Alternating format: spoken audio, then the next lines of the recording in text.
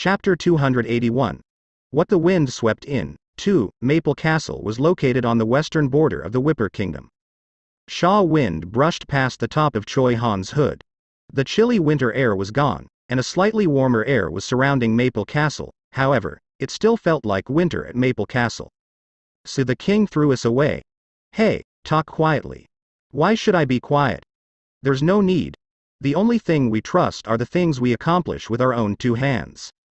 Choi Han, who had been stealthily walking around the corridor, stopped walking after hearing those voices.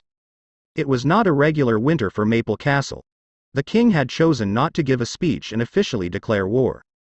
Thanks to that, the atmosphere around Maple Castle felt as if you were standing in the middle of an extremely cold area. The people who had to face this coldness started to slowly show a single emotion. I will follow Commander Tunka Nim until the end. Hey.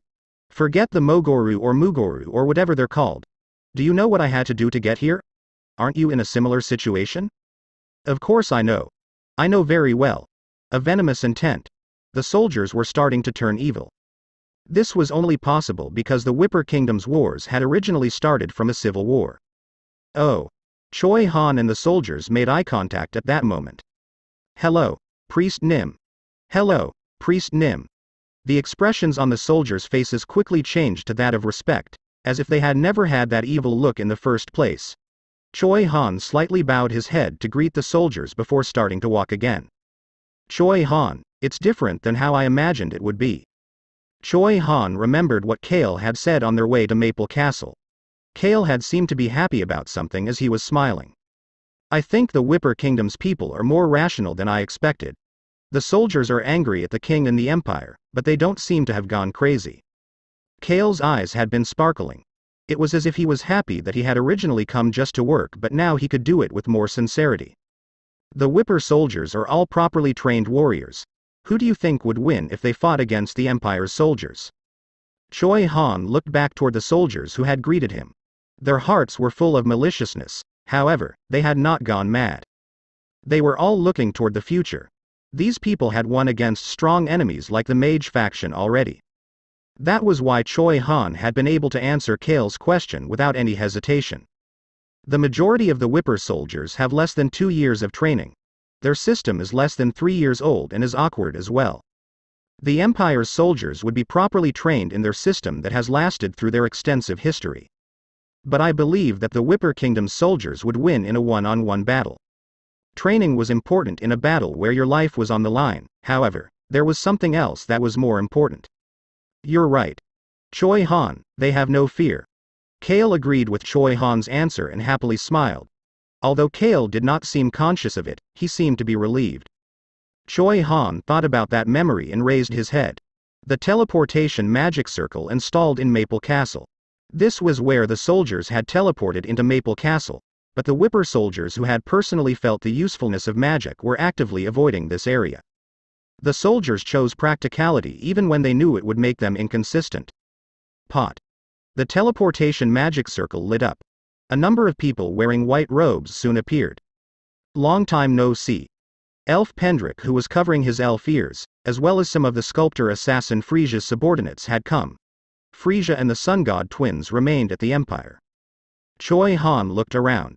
The expressions on the faces of the soldiers lit up at the appearance of new priests. They were even happier knowing that Pendrick, a priest with healing abilities, was coming. Choi Han started to speak to Pendrick and Frisia's subordinates. Please follow me. The people who were here as priests to heal the soldiers followed behind Choi Han. Tap, tap. Choi Han walked down the stone path toward the castle wall as he thought about his conversation with Kale. Do I not need to do anything during this war? Choi Han could not reveal his black aura. Why wouldn't you do anything? Kale, who was in his priest robe, responded back with a shocked expression. Is saving people not work? Kale casually threw a bag with potions inside to Choi Han. Even without healing abilities, we need to heal the warriors and soldiers with potions. We'll probably be pulled in many directions as soon as the battle begins. We will be very busy, so stay focused. All Kale got back was a blank expression. Do you not want to do it? There was no way that was the case. No, not at all. I will definitely do it. It was more difficult to save people than kill people, however, Saving people suited Choi Han's style more. Choi Han would not fight during this war. However, he would be saving people. That weighed heavier on Choi Han's heart. Is it really okay for me to not fight? That question floated in his mind for a bit, however, he soon realized there was no need to think about it. Choi Han looked up once he stood in front of the staircase that led up to the central tower of the castle walls. Rosalind. Rosalind, who was wearing a mage's robe and had a smile that was as bright as the sun on her face, was also standing there.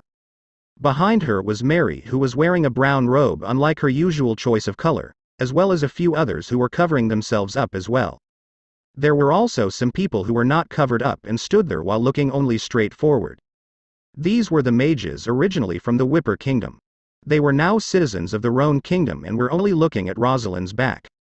The soldiers around them looked toward the mages with complicated expressions. Anger, fear, hatred, gratitude, and relief. These gazes held all sorts of emotions behind them. However, the mages' gazes were stern. Fight in the war. The way that their gazes were focused on one thing made them seem like swordsmen standing there with their swords drawn. Rosalind looked toward Choi Han and flicked her chin toward the staircase.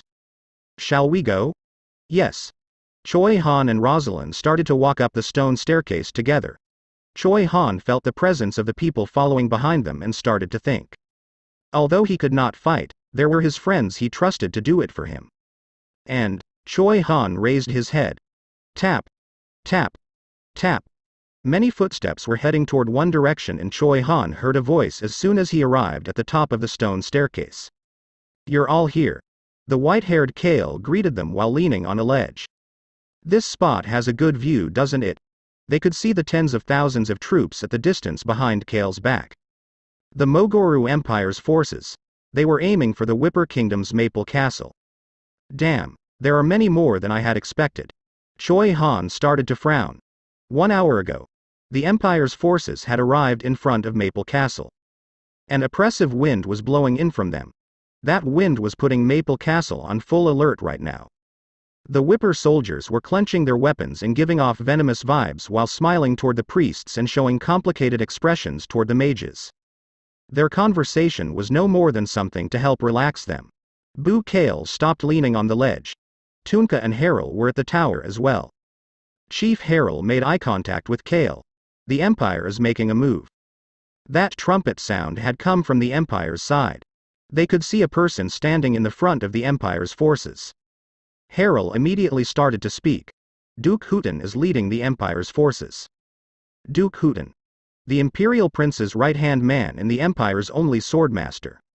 He was the one leading the knights. Boo. They could hear the neighing of horses along with the trumpet sounds. Shit, there's a ton of knights. Tunka started to frown. It quickly turned into a smile. His name is Duke Hooten?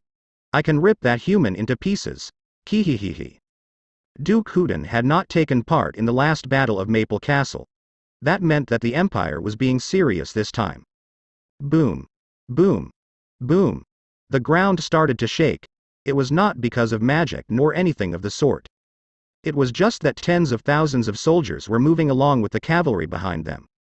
This is no joke. Rosalind started to frown. Swordmaster Hooten. It was not that she was afraid of him. This is even more than the Parun Kingdom. The 3 northern kingdoms. Knights numbering close to the amount of knights from the land of soldiers and knights were currently raising their swords and spears toward Maple Castle. However, there was something different about these knights than the knights of the north. The armors of the knights are all fortified with magic. They all have at least a high-grade magic stone in them. Rosalind informed the others on top of the tower. The Empire. Why was it called the Empire? Rosalind recalled the information she had learned about the Empire when she had been next in line for the throne. Her teacher who had taught her about royal traditions and politics had stopped a lesson for a moment to tell her something. An empire must be better than average in all aspects. It refers to a nation that is above all others when combining all aspects together. You must remember that. The Roan Kingdom was above average in magic. The Parun Kingdom was above average with their knights. There were many nations that were talented in one area. Above average magic, above average troops, above average strength of knights, and finally, the continent's only home for alchemy.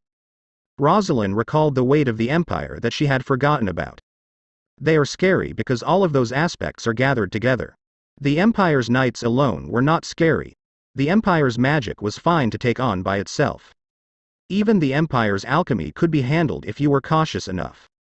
However, her teacher had warned her. You may hate me for saying something like this, however, I am telling you this because you are someone who is going to be a ruler. The Empire is a nation where everything is above average. A kingdom that is below average in any aspect would not be able to defeat the Empire. Her teacher had finished off by saying the following. You will thoroughly realize that if you become the Empire's enemy. The Empire that was actually serious this time had brought knights that were at the level of the Parun Kingdom's knights with magic armors that had high-grade magic stones, something the Parun Kingdom would not be able to do. Then the Empire's mage brigade appeared from behind the knights. This mage brigade had a longer history than the Roan Kingdom's mage brigade. Chief Harrell let out a scoff. They brought all this just to take back a castle? Harrell could sort of understand the Whipper Kingdom's king's fear. Anybody would be scared after looking at these troops. They truly came, not just for Maple Castle, but to gobble up the entire Whipper Kingdom. Harrell completely understood the Empire's true intentions. He also realized that the Empire looked down upon the Whipper Kingdom and didn't try very hard during the last battle. The sound of the Empire's trumpets cut through the battlefield. On the other hand, Maple Castle was completely silent. Soldiers and warriors were already in formation at the castle walls since about an hour ago. Their pupils shook and clouded over for a moment. The venomous aura they had around them seemed to disappear a bit. It was because of the large number of knights and mages led by Duke Hooten. They felt pressure that was incomparable to what they faced in the last battle for Maple Castle in the Pillar of Fire. Fighting against that many mages alone would be hard enough, so can we win against them when they have so many knights as well? Some of them were having these kinds of thoughts. It was at that moment. Ah! A shout that drowned out the trumpets could be heard. At the same time, they could see their commander leaning over the ledge of the tower. Ah ha ha ha ha ha ha ha. The commander was swinging the iron club in his hand while laughing. His eyes seemed like those of a madman. The soldiers all returned to their original gazes after seeing this. That craziness in Tunka's eyes was infecting the soldiers. There was a way for the weak to defeat the strong. The way to do that was to go crazy. There we go. Kale commented while looking at Tunka. He then slowly walked toward his group. Rosalind started to speak. It looks like the Empire will march forward soon. We will head to our stations now. It looks like I should head to the chiefs as well. Harrell quickly added on. Kale calmly responded to the two of them. Watch until the end first. Excuse me? It was when Harrell asked in confusion. Another blaring of the trumpet could be heard, and the ground started to shake. Harrell looked toward the enemies in the distance. Kale was looking at them as well. There's still one more left. Mages and knights. That was not the end. Kale recalled the palace that was falling because of the terrorist attack when he went to the Empire. Kale's shield had supported the large tower that was falling. However, someone else took over in the middle in order to prevent it from crashing down. Alchemists. They had created a new pillar in the palace to support the roof. Kale recalled that unique way of using alchemy. That was why he had contemplated prior to this battle against the Empire. Would the Empire want a short battle, or would they try to drag it out? They would want it to be short if they were aiming for Maple Castle, but they would want it to be long if they were aiming for the Whipper Kingdom. Boom. Boom. Boom. The ground started to shake. Dirt pillars started to rise up from nothing, similar to the pillar that had supported the roof of that palace in the Empire. One by one. The combination of alchemists and mages that had supported the palace through Sir Rex's group's terrorist attack were revealing similar large and sturdy pillars into the world. Rosalind gasped as she commented on it. They are as tall as Maple Castle. These pillars had shot up as high as Maple Castle. Alchemists and mages were standing on top of these pillars. Knights and soldiers were gathered underneath each pillar as well. Their formation seemed to be one that could take care of both long-range and short-range attacks. Harrell subconsciously started to mumble. It looks like another castle has appeared. This now became a battle between two castles. He suddenly felt as if he could not breathe. The Mogoru Empire was ahead of the rest of the Western continent in terms of military might, magic, and technology. The true appearance of the Imperial Prince who had pretended to be a good person was finally revealed. Kale started to speak at that moment. Good. That's what I wanted to see. He sounded as if he was waiting for the Empire to come out like this. Harrell, as well as everybody else on top of the tower, looked toward Kale. However, Kale ignored their gazes and put his hand on the shoulder of someone wearing a robe. This person was covering themselves completely in a robe similar to Mary. Kale took off the hood that was covering the person's face. A middle-aged man's shaking pupils appeared from underneath the hood and looked toward Kale. Kale had prepared for this war against the Empire as much as he had prepared for the war against the Indomitable Alliance and their alliance of 3 kingdoms and 2 tribes. It was even possible that he had prepared more for this war against the Empire than for the Indomitable Alliance. Kale looked down at the middle-aged man in front of him. Now, do you understand why I called you here? Cannell, the chief of the Flame Dwarf tribe. He was looking up at Kale. The dwarf chief Cannell felt chills while looking at the indifference on the priest's face. The cold commander in front of him did not even believe in a god, however, his pupils had no signs of fear. He did not seem to fear the Empire nor the war. The chief's shaking voice started to speak. Do we have to destroy alchemy? The Flame Dwarf tribe's chief could see the priest smiling brightly as if he had said the answer. It was so bright that it gave him chills. Chapter 282. What the Wind Swept In, 3. Boom. The alchemists and mages created another dirt pillar. Kale didn't need to see the battlefield to know what was going on. The alchemists and mages had appeared to support the roof of the palace when Sir Rex and his group had used magic bombs to blow it up. They had scattered some unknown fluid which responded to the alchemists and mages' mana and had shot up into the sky. Then the alchemists put a black thread of unknown origin around the pillar. Once the black thread disappeared into the dirt pillar, it had turned into a sturdy black pillar. Kale was only looking at the flame dwarves as he started to speak. An alchemist's job is to always come up with something new. Boom. The black pillar continued to become larger until it turned into a tower. The towers continued to grow in number until there was a total of 7 towers. The mages and alchemists would get to the top of these towers and launch long-range attacks from there. Boo Kale looked toward the dwarf chief through the sound of the trumpet. Alchemy. The alchemy of this world was similar to alchemy on Earth. Their goal was to create gold. However, the methods to do that were different. The alchemist of the Western continent sought to use natural elements to create gold. That was why these alchemists could not help but become close to mana, which had the purest natural element. But according to the dragon half-blood, the alchemy that the White Star is looking for is not aiming to create gold. The ancient dragon Arahaban's voice could be heard in Kale's mind. Do you know why they are researching dead mana? Dead mana bombs. That was completely unrelated to alchemy if their goal was to create gold. However, the White Star's alchemist's bell tower had partnered with the Empire for around 20 years to research dead mana bombs. I originally thought that they just wanted dead mana bombs to use as weapons, but I realized that I was wrong after hearing what the dragon half-blood had to say. Kale had never seen the ancient dragon looking so serious. Arahaban had a shocked yet fearful expression on his face as he explained. What the alchemist's bell tower wants is mana, not gold. Kale stiffened up after hearing that as well. The reason they research dead mana. They want to create mana. Water, fire, wind, earth, and wood.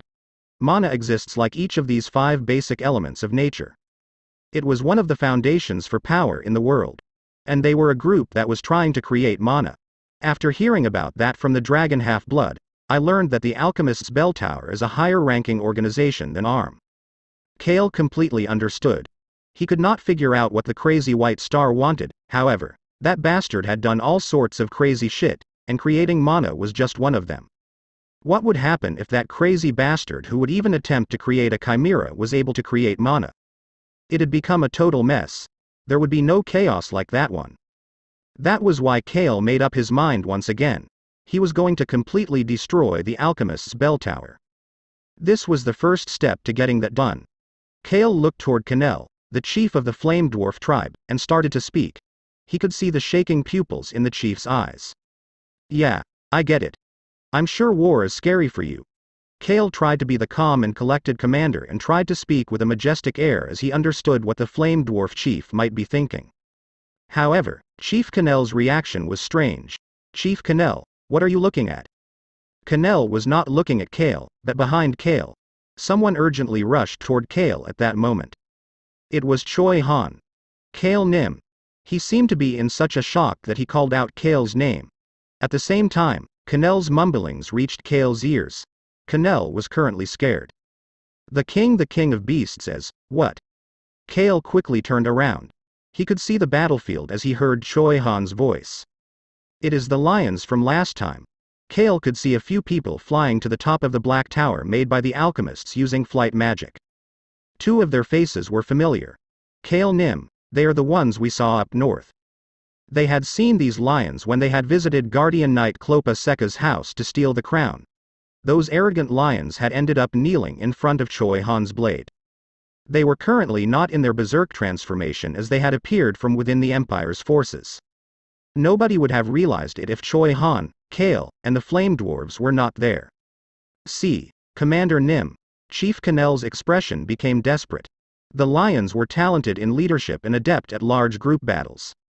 Unlike the tigers who lived alone in their own mountain, the lions lived in large groups in order to maximize their strength. Commander Nim, those bastards are stronger than the bears. The lion tribe even has 2 potential successors for the Lion King position in this generation. They are super strong. Flame Dwarf Chief Cannell's eyes could not stop shaking.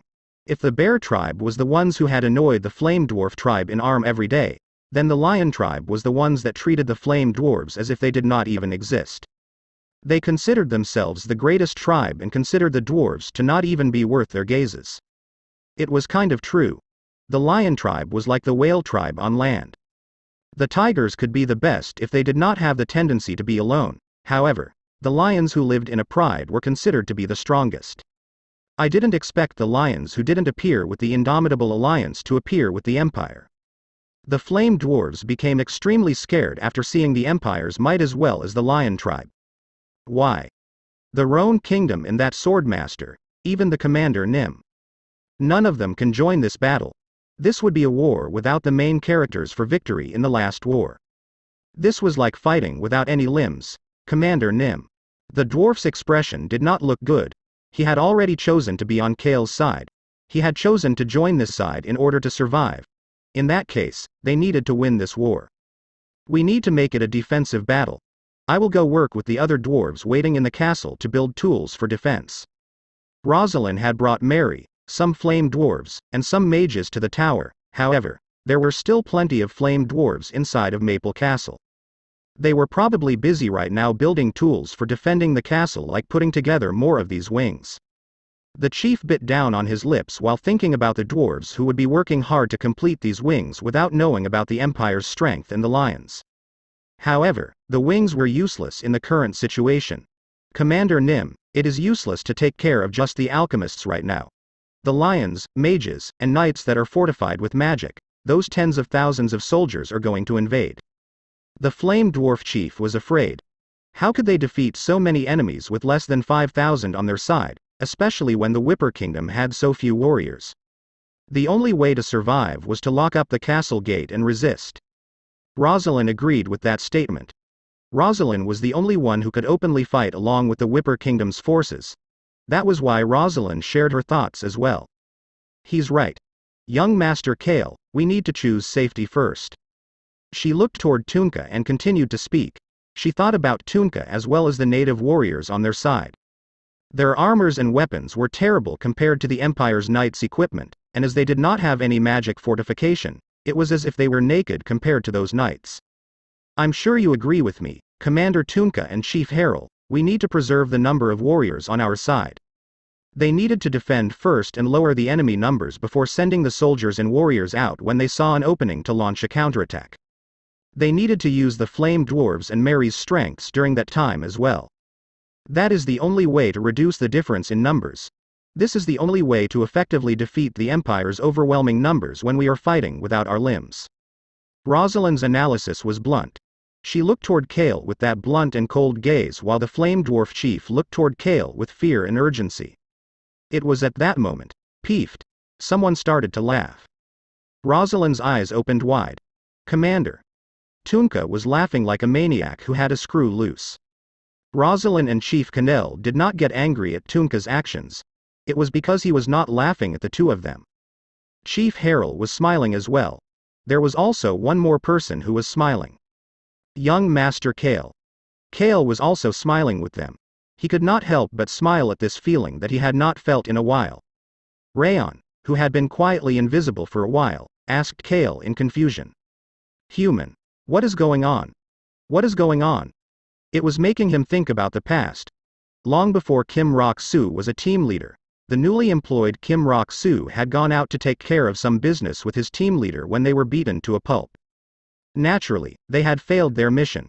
Kim Rok-soo had spoken to his former team leader when they were both still on the ground in pain. Team leader. Ah, listen to that tone of yours, you bastard. What is it? When do you think we will be able to fight using overwhelming strength? Do you think it is possible? I don't know. Don't talk about the impossible. That's too bad. What is? Kim Rok-soo had thought it was too bad at that time. His company was always lacking manpower and had to fight against large organizations or strong individuals even though they were weak. That was why they never had enough strength. Kim Rok-soo had never fought against an enemy while possessing overwhelming strength over that enemy. That was why he had said the following to his former team leader. My style is to cause a damn ruckus with overwhelming strength. You crazy bastard. Crazy bastard. His former team leader's voice brushed past Kale's ears. Kim Rok-soo had been disappointed at that time, and that disappointment continued even when he followed in the footsteps of his team leader and became the new team leader. The Empire was in possession of an overwhelming advantage. Miss Rosalind. Kale looked toward Tunka and Harold. He then turned toward Rosalind and continued to speak. Do you know what makes the Whipper Kingdom so scary? Excuse me. Rosalind asked in confusion while one of the mages who came with her responded back. He was one of the mages who had escaped from the Whipper Kingdom. He calmly answered Kale's question. The Whipper Kingdom is scary because there is no defense. There is no defense? Does that mean they don't ever defend their castles? Kale started to speak while the Flame Dwarf Chief and Rosalind stood there in confusion. The Whipper warriors have magic resistance. Ah. Rosalind gasped as she remembered that fact while the Flame Dwarf Chief's eyes opened wide from this fact he just found out. Some of the Whipper Kingdom's natives were born with magic resistance. That number only grew as time went on. It increased significantly after the Magic Tower conducted their cruel human experiments. Tunka was someone who was at the peak of those individuals. His physical strength was overwhelming, but his magic resistance was even greater than that. Armor that is fortified with magic. It was just like regular steel to the Whipper Kingdom's warriors. They had innate abilities that allowed them to resist magic for a while. That was why they could charge forward without any fear. Even if the Empire happened to be caught off guard last time, the Whipper Kingdom's forces had still fought against the Empire's knights and mages during the last battle at Maple Castle. And they managed to win. The overwhelming difference in number? Why did the Empire need to prepare such a large number of troops in order to conquer the Whipper Kingdom? It was because they knew they needed at least this much to be victorious. Chief Harold, who made eye contact with Kale, started to speak. Defense is not in the Whipper Kingdom's dictionary. Kahi. Kahahahahaha. Tunka's laughter shook the tower. He could see the Empire's forces. The Lion Tribe and alchemists were not stepping up, but the knights and soldiers who were wearing armor fortified with magic, as well as the mages, were prepared for battle. However, Tunka turned his head and looked toward Kale. Kale nodded toward Tunka. Do not worry about your back. Tunka understood what Kale meant with that nod. That was why he started to move. In fact, he jumped off the tower. He laughed as his large body flew off of the tower. Kahahahahahaha. His crazed voice reached both the Empire's forces and the Whipper Kingdom's soldiers. These soldiers did not have magic resistance like the native warriors. They watched their leader fall from the tower. Boom. Tunka landed on the ground with a loud noise, outside of Maple Castle. He was now face to face with the close to 100,000 troops from the Empire. He could also see Duke Hooten in the distance. Kihihihi. An overwhelming difference in numbers? Had that not been the case when they went up against the mage faction? It had been even worse back then. They had nothing when they went up against the mages. However, he had won. No, we won. Tunka opened his mouth and shouted out loud. Open the gates. Defending? Staying cooped up and defending the castle? They wouldn't ever do something like that. Screech. The castle gate opened. The warriors who were just as crazy for battle as Tunka appeared from behind the gate. Soldiers were following behind them. There were only a minimal number of people staying back to guard the castle. The rest of them were giving off either a venomous presence or a crazed look as they followed behind Tunka. Tunka remembered what Kale had told him before Choi Han and Rosalind had arrived. He looked down at his waist. There was a small but sturdy pouch securely tied on him. There was a small marble inside the bag. All of the soldiers had one as well. Young Master Kale. Rosalind noticed the pouches on the sides of the Whipper Kingdom's soldiers as they headed toward the Empire's troops. She flinched and looked toward Kale, who picked up one of those marbles and started to speak. Arahaban Nim worked very hard. The marbles were filled with a fluid that was the same color as Rayan's eyes. He turned his head and looked toward Flame Dwarf Chief Kanel. You'll be able to see it soon. The Flame Dwarf Chief flinched at Kale's gaze. He had not been able to see Kale's gaze clearly because he had been shocked by the lion tribe. Kale's pupils were not shaking at all. The commander confidently continued to speak. You'll be able to see just what you need to do. We need to get rid of alchemy. Kale continued to speak as the chief thought about that. You'll also be able to see how the weak are able to defeat the strong. The Flame Dwarf Chief's body started to shake. The Whipper Kingdom's forces seemed weak compared to the Lion tribe that ignored the Flame Dwarves and the Empire that was showing its overwhelming strength. The Flame Dwarf Chief, as someone who had always been a weakling, felt his fingertips starting to shake. There was a way for the weak to defeat the strong. What is that method? Going crazy and fighting without looking back. Kanel subconsciously gasped after seeing Kale's gaze. However, Kale had turned his head. There were times that you needed to run while only looking straight forward. That was the case for the Whipper Kingdom right now. Kale started to shout as he knew how the Whipper Kingdom must be feeling right now. Priests, start moving. However, honestly speaking, both the Whipper Kingdom and the Empire had the wrong idea. Mary, you go back inside the castle as well. Go gather the Flame Dwarves. People on the tower started to quickly move. Kale was at the center of those people as he observed Tunka, who was heading toward the Empire, and addressed Choi Han. Choi Han. Yes, Kale Nim. Follow me. There would be no need for the warriors and soldiers to worry about their back, as Kale had told Tunka. Human, I will go to save people as well. I will go with you no matter what you say. This was because Kale had prepared some overwhelming strengths for it. There's no reason, Kale Henatus, no, there is no reason that I need to fight as I had fought when I was Kim Rock Su. The fire of destruction started to twirl on top of his palm. Chapter 283. What the wind swept in. 4. The dwarf was the first to react to the fire of destruction's rumbling. Dwarves were a race that dealt with steel. As someone who could not live without dealing with fire, Kanel gasped after seeing the fire on Kale's palm. It was different than the fire he used to melt steel. All he could feel was a wicked fire that seemed to want to gobble everything. Commander Nim, Chief Kanel called out to Kale. However, Kale just glanced at him before starting to walk. Choi Han, who was dressed as a priest, lowered his hood and followed behind Kale. Is it okay to just leave him like that? Choi Han asked Kale with concern. It was obvious he was talking about the Flame Dwarf Chief, who was blankly standing there. It's fine since Mary went.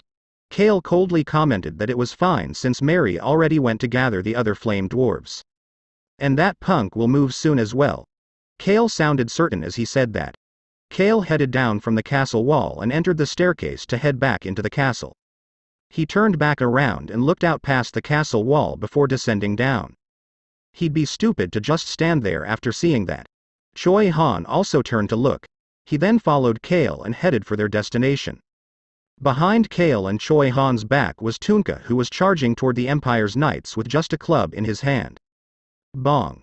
The iron club and swords created loud noises as they clashed.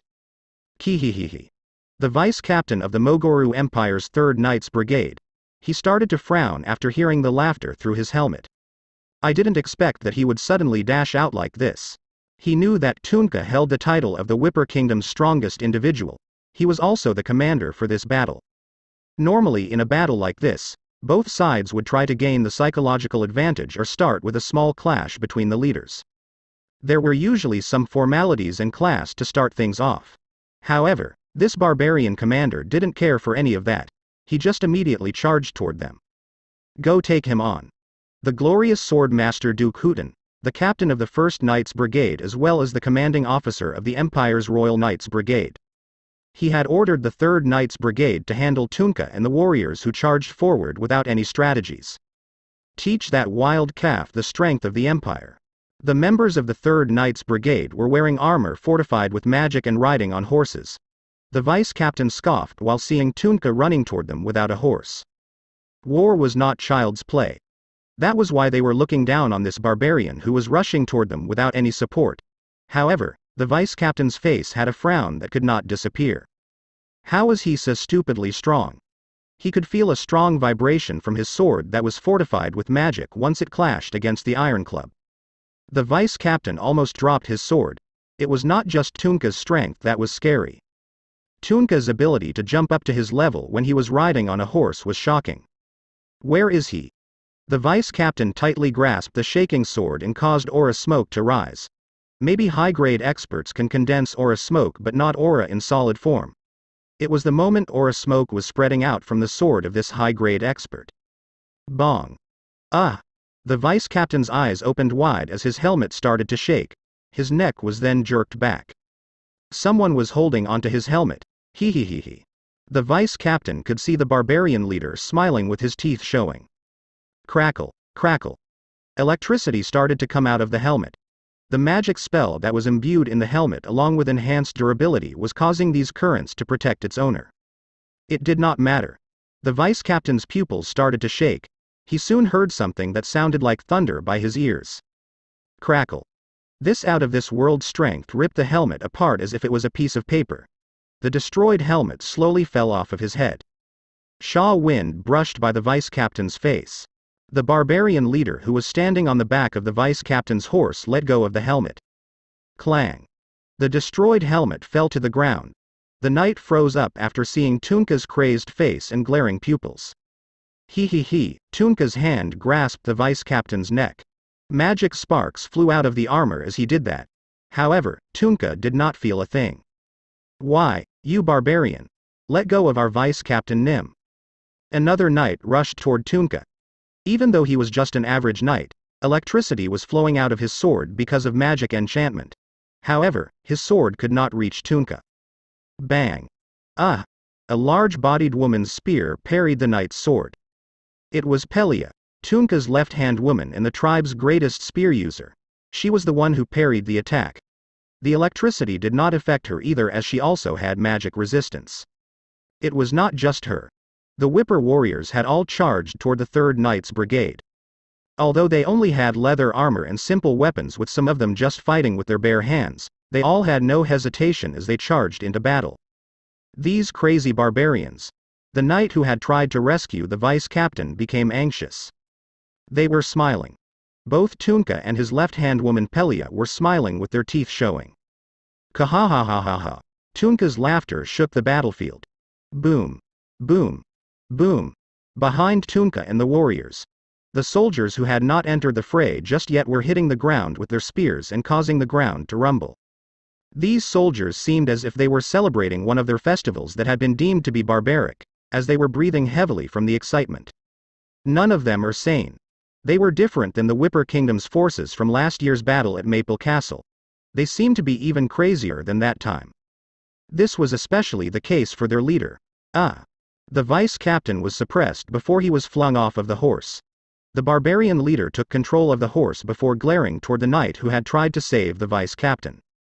The knight found it hard to breathe as Tunka stared at him. However, Tunka was not looking at him. Commander Tunka. The knight flinched and started to shiver after hearing the voice coming from behind him. He was relieved at the same time. Duke Hooten, the sword of the Empire. Duke Hooten had slowly approached Tunka while riding his horse. His voice was calm, however, the arrogance in his voice that showed that he did not consider Tunka to be his opponent was clearly visible. It's been a while. I feel like it was just yesterday that I saw you in the Empire. Where is he? Tunka did not seem to care about Hooten. Hooten's eyebrows twitched but he calmly continued to speak. He could be this relaxed because of his strength. Who are you looking for? He. Tunka laughed at Duke Hooten's question and wet his lips as if he had found a prey before answering the question. Aiden. I'm talking about Aiden. This was followed by a moment of silence. Only Tunka continued to speak. Where is that damn coward Aiden? Aiden. The Mogoru Empire's imperial prince and the future king. Tunka was calling his name as if it was the name of a random thug. The Empire's forces seemed to be in shock. And one more person. Chief Cannell from the Flame Dwarf tribe was standing on the castle walls with a blank stare. Hey coward, stop hiding and come out. I'll crush you with my fist. Kahahahaha. Tunka's shout. Coward, stop hiding. Tap. Tap. The Flame Dwarf chief slowly started to move. His body was starting to get farther away from the battlefield as he took some steps back. He could hear Kale's voice in his head. You'll be able to see it soon. You'll be able to see just what you need to do. The Flame Dwarf chief took a couple more steps and finally let out a breath. Who? Duke Hooten also let out a deep sigh. However, there was anger in his eyes. Commander Tunka, I am following proper etiquette right now. No matter how strong Tunka may be, Duke Hooten could still see how strong Tunka was. That meant that he was stronger than Tunka. He had been maintaining respect and following proper etiquette as the stronger person. However, he started to get angry after seeing Tunka show no respect at all. Etiquette? He. Tunka just shrugged his shoulders and started to laugh. He recalled the conversation he had with Kale at the tower before Choi Han and Rosalind arrived. I'm sorry, I just seem to be receiving without giving anything this time. Is there anything you want? Tunka could see Kale being shocked at his question. However, he soon returned to his usual calm expression and answered back. It's not enough with Duke Hooten. How disappointing. Tunka could not help but think Kale really was a strong person pretending to be weak. Who else could say such a thing while looking at the Empire's forces? The Imperial Prince. Drag him into this pit of fire. We can't be the only ones to take a hit this time. Tunka liked that answer very much. That was why he sneered at the Empire, who feigned following etiquette and being respectful in front of the public while threatening the Whipper Kingdom and being greedy for their land in the back. You should have brought that Imperial Prince bastard if you were aiming for the Whipper Kingdom. Tunka, who had been standing on the horse, suddenly shot forward. Bong. A loud noise could be heard. Knights were blocking Tunka's path. There was a wall created by the knights' swords. Tunka looked toward Duke Hooten behind them and continued to shout. I'll let you roll in this mud, no, in this pit of fire. You bastards will have to stand on even ground with us. It didn't matter if someone was a noble, king, emperor or anything else. None of it mattered if you beat them up. Our Whipper Kingdom is not weak. Tunka's shout filled the battlefield. It reached everyone's ears. Kale laughed, saying Tunka has got a loud voice, while Dwarf Cannell, who had been stepping backward, clenched his fists and turned around before starting to run. He was heading away from the battlefield and heading into the castle. Bong. The wall that was made of 5 swords broke at the same time. Tunka ignored the blades hitting his body as he moved forward. If there were people above him, if there were people stronger than him, then he just needed to pull them down to his level. They were all the same when they were standing on the ground. Magic. Aura. The only thing given to a human at birth was their body. Tunka was someone who had fought against nature and developed his body. He had no fear because he trusted this body of his, and now, he didn't have to watch his back either. Clang. Duke Hooten took out his sword. His aura shot out as well. Although Tunka had magic resistance, he did not have aura resistance. Defeat was the only possible ending for him. The 1st Knights Brigade, that consisted of the strongest experts, started to let out their aura smokes. They were all at minimum high-grade experts. They raised their swords toward the warriors behind Tunka. Then the captain of the Magic Brigade shouted from behind them. Prepare for the first wave of attacks. The mana around the Empire's Mage Brigade started to rumble. Duke Hooten looked toward Tunka, who was running in a straight line toward him, and started to laugh. Commander Tunka, your warriors will die at our knights' hands while your soldiers will die at our mages' hands. The warriors with magic resistance would be dealt with by the knights, while the soldiers without magic resistance would be killed by the mages. The horse Duke Hooten was on started to rush forward as well. Bang. Duke Hooten's sword and Tunka's iron club clashed against each other. Slash. The iron club was cut by Duke Hooten's aura. This was the law of nature. The strong suppress the weak. Duke Hooten lightly swung his sword around as he asked Tunka a question. Can you feel the direction of the wind? The wind was blowing from the Empire toward the Whipper Kingdom. The spring wind travels from the Empire to the Whipper Kingdom. The western continent's spring winds always traveled from the west to the east. Tunka picked his sliced club back up and rushed toward Duke Hooten. Bong. The moment the sword clashed against the sliced club, Duke Hooten smirked toward the barbarian whose hair seemed worse than a lion's mane and whispered to him. You should have just thrown away 80 years. 100,000 slaves for 80 years. Hooten removed one layer of his pretense. It was at that moment. What bullshit spring wines. He. He could hear Tunka's laughter. He could feel the wind at the same time. There was a different wind than the spring winds that were blowing from the west to the east from the Empire to the Whipper Kingdom. Duke Hooten's gaze headed toward behind Tunka. The wind was blowing. The wind was blowing from Maple Castle. The wind was blowing from inside Maple Castle to the outside. Screech, screech, he could hear some weird noises as well. It sounded as if some old machines that had not been used in a while were starting to move again. It was almost like the sound of a gear that had been off returning to its spot. That sound could be heard along with the wind. Kahahaha. It's here. I knew it. Tunka laughed and then glared at Duke Hooten as if he wanted to rip the Duke into pieces. My back is strong now. Kahahaha. A rough wind ate up the naturally flowing spring wind and changed the flow of the wind. It was now going from the east to the west. The wind that was blowing from the Empire to the Whipper Kingdom had instantly changed directions. However, the Empire's forces could not even feel the wind that was blowing toward them now. Something was floating up. Something was floating up from the center of Maple Castle. White birds started to rise up from Maple Castle. These white birds were completely made out of bones. They were flapping their bone wings and causing the wind. They looked toward the largest of the birds. The white skeleton bird that had highest grade magic stones at multiple spots around its body opened up its half-folded wings. Someone was holding onto the reins on that bird. One of the lions on top of the black tower subconsciously shouted out. Chief Cannell, why is that dwarf bastard over there? Cannell, the chief of the flame dwarf tribe, was the one holding onto the reins. He had headed from the castle wall to where the other tribe members were making the wings. He had heard what Tunka had said. Hey coward, stop hiding and come out. Our Whipper Kingdom is not weak. What Kale said also repeated itself in his mind. You'll be able to see it soon. You'll be able to see just what you need to do. Chief Cannell grabbed the reins to control the white skeleton bird with one hand while clenching onto a video communication device with his other hand. The flame dwarves that were controlling the other 4 white skeleton birds looked toward the small chief's back. The dwarves were tiny compared to the size of these white skeleton birds. The person on the other side of the call talked to their chief who was on the largest bird. Do not worry about your back. The chief looked behind him. He looked toward the highest spot on Maple Castle. Their commander was looking at them from that spot. The direction of the wind had changed. The wind will bring the fire with it. The commander's voice disappeared along with the wind. Chapter 284. Without front or back. 1. Skeleton birds. The largest bird was about 15 meters in length.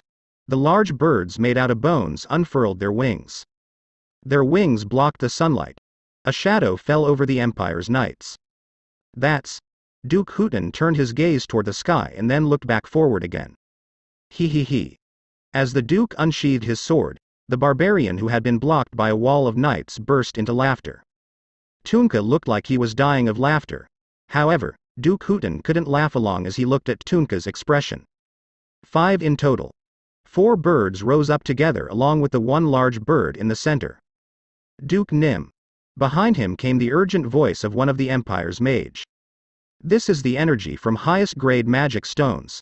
Those are bones embedded with magic stones. The leisurely look in Duke Hooten's eyes changed. There was no urgency, however. There was a look of sharp fury in his eyes. He observed the barbarian, Tunka, who was looking at him and started to speak. Flame dwarves and magic stones. It was probably the flame dwarves who had assembled those bones together. Hooten knew the face of that flame dwarf tribe's chief. As an excellent swordmaster, if Hooten concentrated his aura into his eyes, he could see the face of that dwarf in the sky that the other knights could not see. After all, would it make sense if Duke Hooten of the Empire didn't know the face of the leaders affiliated with the Indomitable Alliance?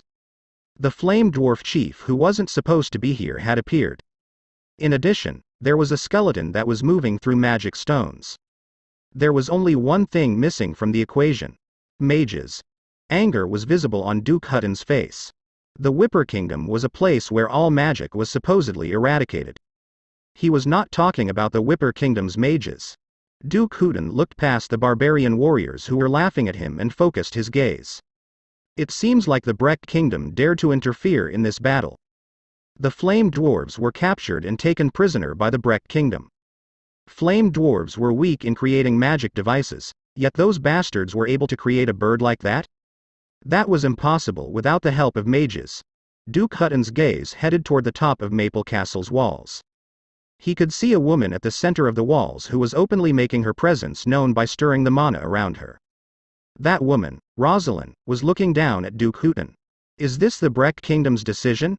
Hutton's voice was quite loud after being amplified through his aura. It was so that Rosalind, who was standing above the castle walls, could hear him. Tunka was no longer the focus of his attention. The Mogoru Empire, which had built up its strength over hundreds of years, was not afraid an enemy like the Whipper Kingdom that did not have an established history and just ran wild with someone like Tunka as their leader. However, things changed if the Breck Kingdom entered the fray. Hutton could see the smile appearing on Rosalind's lips. Rosalind then responded cheerfully, matching the bright smile on her face. We are mercenaries. What? Hutton couldn't help but blankly question her statement. He could then hear Tunka's voice. I hired them. Commander. Hutton turned his attention back to Tunka. Tunka snickered with a look that seemed to say, what are you going to do about it?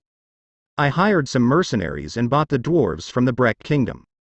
Such nonsense, it was utter nonsense. Rosalind, who was banished from the Breck Kingdom, was technically free from the Breck Kingdom's rules. In addition, if the Whipper Kingdom had bought off the prisoners of war from them, then the Breck Kingdom would have mentioned it to the Empire out of formality. That way they would be able to say that they didn't support the Whipper Kingdom and play off the exchange as a mere transaction between kingdoms. Are you telling me to believe in such bullshit? Hutton suddenly started to speak to Tunka in an unrestrained manner. It was your imperial prince who spouted bullshit first. Tunka gritted his teeth as he glared at Hutton. A correspondence demanding a slave transaction. That was the biggest bullshit out there. Hutton snorted and looked towards Rosalind as he started to speak. Rosalind, you and the Breck Kingdom have a lot to explain to our Mogoru Empire. The Breck Kingdom, who dared to support the Whipper Kingdom and point its blade at the Empire, must explain today's occurrences to the Empire and bow down to them as an apology. That was the weight of going against the Empire. Hutton could see Rosalind's smiling lips parting to speak. Her voice that was infused with mana rang out. Prepare to attack. Hutton's expression hardened. At the same time, the sound of a group of people swiftly climbing up the stone steps of the castle wall could be heard. Clack. Clack. Clack. Their attires symbolized that they were mages. Robes of all colors started to appear on top of Maple Castle's walls. Furthermore, these robed mages were channeling their mana as if they were ready to fight at any moment. None of them has the same outfit or even mana on the same wavelength. Everyone was prepared to channel all of their individual abilities. They stood on top of the castle walls. Their numbers were small. However, the few soldiers who remained to defend the castle looked at the mages and suppressed their complicated emotions. The soldiers of the non-mage faction that rose up to destroy the magic tower and kill all the mages didn't know how to respond to the native Whipper Kingdom mages that came to help them. The same went for the mages that came to help toward the soldiers. Although the mages that belonged to the magic tower had committed terrible deeds, the fear induced by the crazed group who killed them was still lingering on these mages' minds. It was at that moment, everyone, pull yourself together. The chiefs in charge of the military operations began to travel back and forth across the castle wall. They were the ones who received orders from Chief Harrell and Kale. The soldiers could hear their voices. The Empire holds above-average magic skills. There are many of them as well. The soldiers subconsciously turned toward the mages after hearing those statements. The chiefs around the wall all said the same thing as the soldiers looked toward the native Whipper Kingdom mages. However, the Whipper Kingdom's mages are here. Those words were enough. The kingdom with the greatest magical combat abilities on the Western continent. Although the Roan Kingdom may have that title now, it belonged to the Whipper Kingdom in the past. The Whipper Kingdom had powerful mages who were known to be unrivaled on the entire Western continent. The ones who knew that the best were neither the Empire nor the other kingdoms. We know their strength better than anyone else. The Whipper Kingdom's soldiers, who were the only ones to have fought against those mages, knew that best. The chiefs started to shout. Everyone, focus and stay in formation. The soldiers immediately turned their attention back to the battlefield. Duke Huden glared at Rosalind, who was leading the mages. Are you planning to do something that you can't take back? Duke Huden spoke to Rosalind as red mana began to be melded by her hands. She then started to speak. What kind of idiot kindly explains themselves to the enemy? Rosalind, who had the proud face of royalty despite abandoning the crown, shouted toward Duke Huden. At the same time, a voice started to speak in her mind. Rosalind. The human says to start. Begin. Highest grade magic stones started to cause ripples in the air as they floated up from the Maple Castle walls. The mages that had come from the Roan Kingdom had followed military orders impeccably during the war up until now. However, Commander Kale had said something different to the mages who had come here for their break. Don't you think it would be nice to run wild and free at least once? After observing Tunka, I think the people of the Whipper Kingdom are strongest when they are free. That's right. One mage mumbled to himself as he recalled that conversation. Our Commander Kale is right.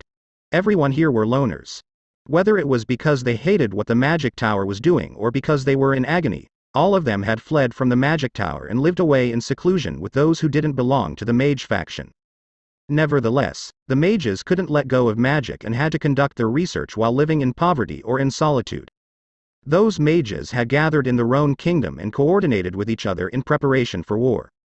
Although they became strong as a group after abandoning their lifelong loner lifestyles and coordinating with each other for 2 years, they weren't able to use their individual powers to their heart's content even a single time since the start of the war. However, they could do that now. The trains of the mages' robes fluttered in the wind. They raised their hands. Their specialty, offensive magic spells, soon left their hands. Bang! Bang! Bang! The sound of consecutive explosions could be heard. Shield. The Empire's mages cast shields and blocked the magic attacks. The Empire versus the Whipper Kingdom. It was a fight between several hundred on one side and less than 100 on the other.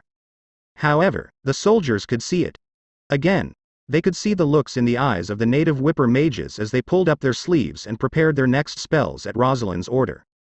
There was no fear in their eyes, even when they were against the hundreds of enemy mages. That was something they held in common with the Whipper Kingdom's warriors.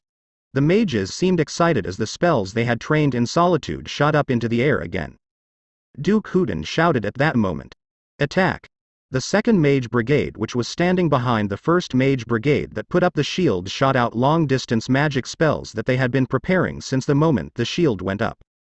Mages on the towers, start your attacks as well. The high-grade mages on top of the black alchemy towers started to attack as well. Bong! The magic spells from the Empire's side exploded. The ones that hit the incoming Whipper Kingdom spells exploded mid-air, causing the area to shake and causing gusts of wind to blow. Duke Huden's expression contorted. The flame dwarves. Screech! The birds made of dead bones opened their mouths and let out strange sounds. These birds, surrounded in layers of white bones that looked like birds from hell, were flying quickly. Hidden deep within the white bones where no one could see was the black-colored dead mana that was lumped together and beating like a heart. These were the flame dwarves, Rosalind, and Mary's masterpieces. Chief Cannell heard a voice in his ear through the video communication device. Block it. The chief raised his voice as he pulled on the bird's reins. Strike. Bong. The largest skeleton bird drove its body into the 2 black towers. Bang. Bang. Bang! The 4 skeleton birds followed suit and struck the other black towers with their bodies one by one. Ah! My mana got disturbed. The high-grade mages on top of the black towers had to recompose their wavering bodies. However, their spells had either been cancelled or flown in random directions. A total of 6 towers were shaking. Cannell quickly retreated from the 2 towers that he had struck and stared at the sole tower that had not shaken. The high-grade mage on that tower was not casting offensive magic. He was instead continuously creating shields. It was as if it was more important to protect someone there than to attack. Cannell could see the one person being protected by the shield. It was a member of the Lion tribe. The lion tribe had treated the dwarves, specifically the flame dwarves, as if they did not exist in this world. Cannell made eye contact with one of those lions. The lion's golden hair that was like a mane, was fluttering in the wind. How dare these flame dwarf bastards, the lion's face contorted.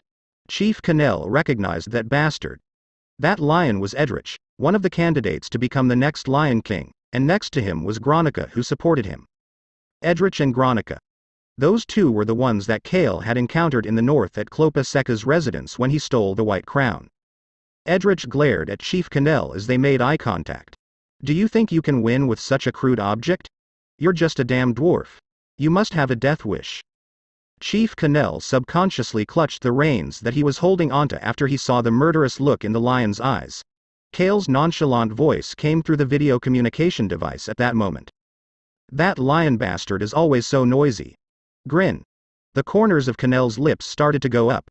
Kale's voice returned as Edrich started to frown at Cannell's smile. Lions can't fly. However, you flame dwarves are flying in the sky right now. The wings did not fail this time. Although the results were not out yet, Cannell was certain because Kale gave the order to begin. Fly up when I give the signal.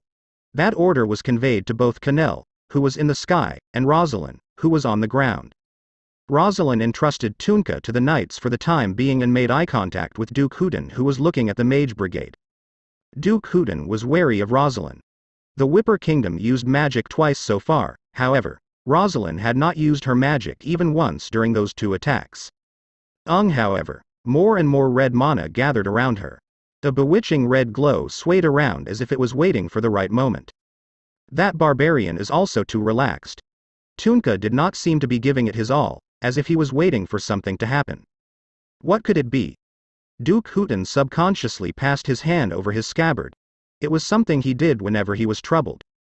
Duke, I plan to swallow the Whipper Kingdom this time, as well as the Karo Kingdom if the chance arises.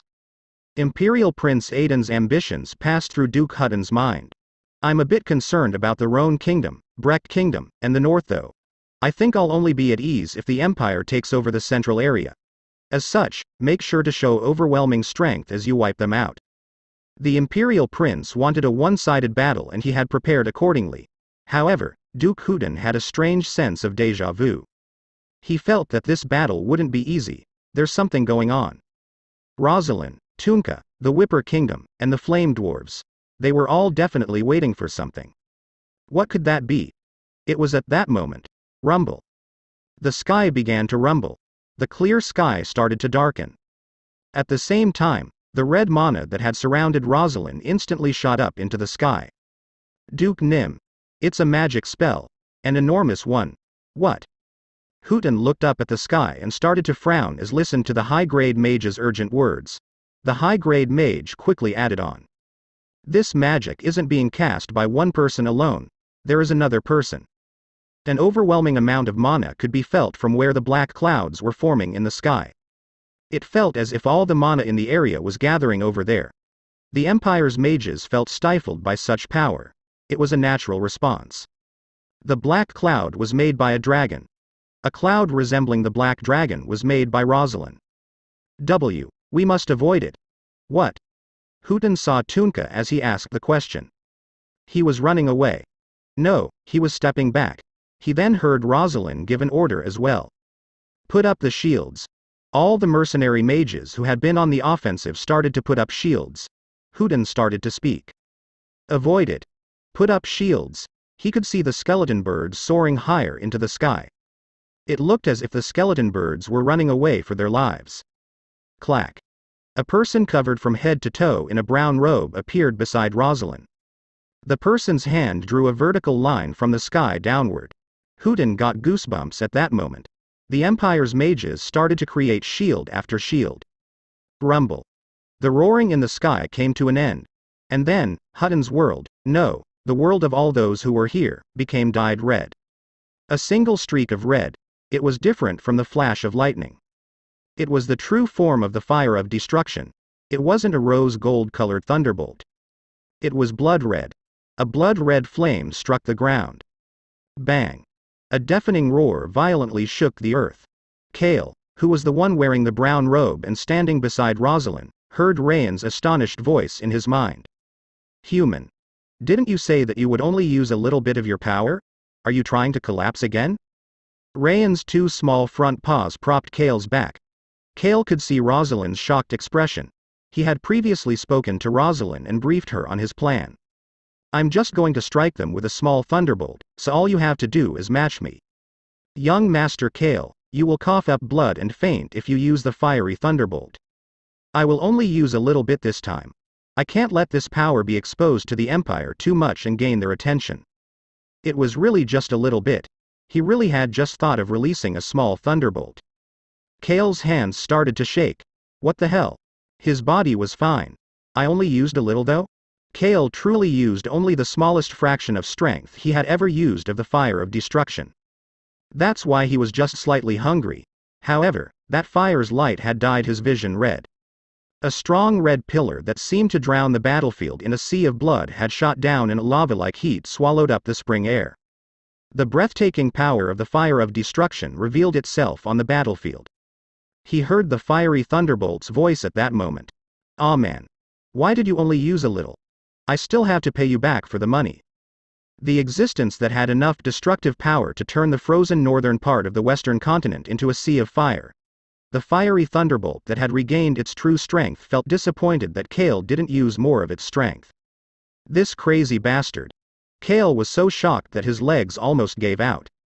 This unfathomable and overwhelming strength slammed everyone in the back. Chapter 285. Without front or back, too, Tunka's side had stepped back. The Empire's side had retreated back as well. There was just the empty ground between the two sides that had their shields up. Fire. The fire that had shot down from heaven was burning in that space.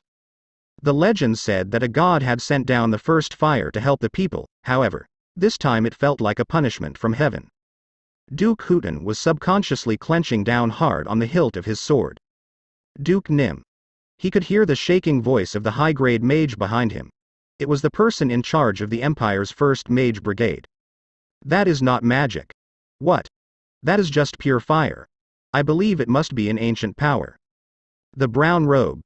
Duke Hooten couldn't help but think of that person. That person had been standing next to Rosalind. Ancient powers and Rosalind. Duke Hooten naturally thought about someone as he put those two together. Kale Henitus. He couldn't help but think of that name. At the same time, he remembered how the Roan Kingdom had helped out at the Breck Kingdom's battle. It made him suspicious. At the same time, he didn't think that it was possible. If he had to name the two kingdoms that currently had a good relationship with the Empire, it would be the Karo Kingdom and the Roan Kingdom. Furthermore, Kale Henitus had even received a Medal of Honor from the Empire. No need for useless suspicions. However, he knew he needed to be wary of that brown-robed individual.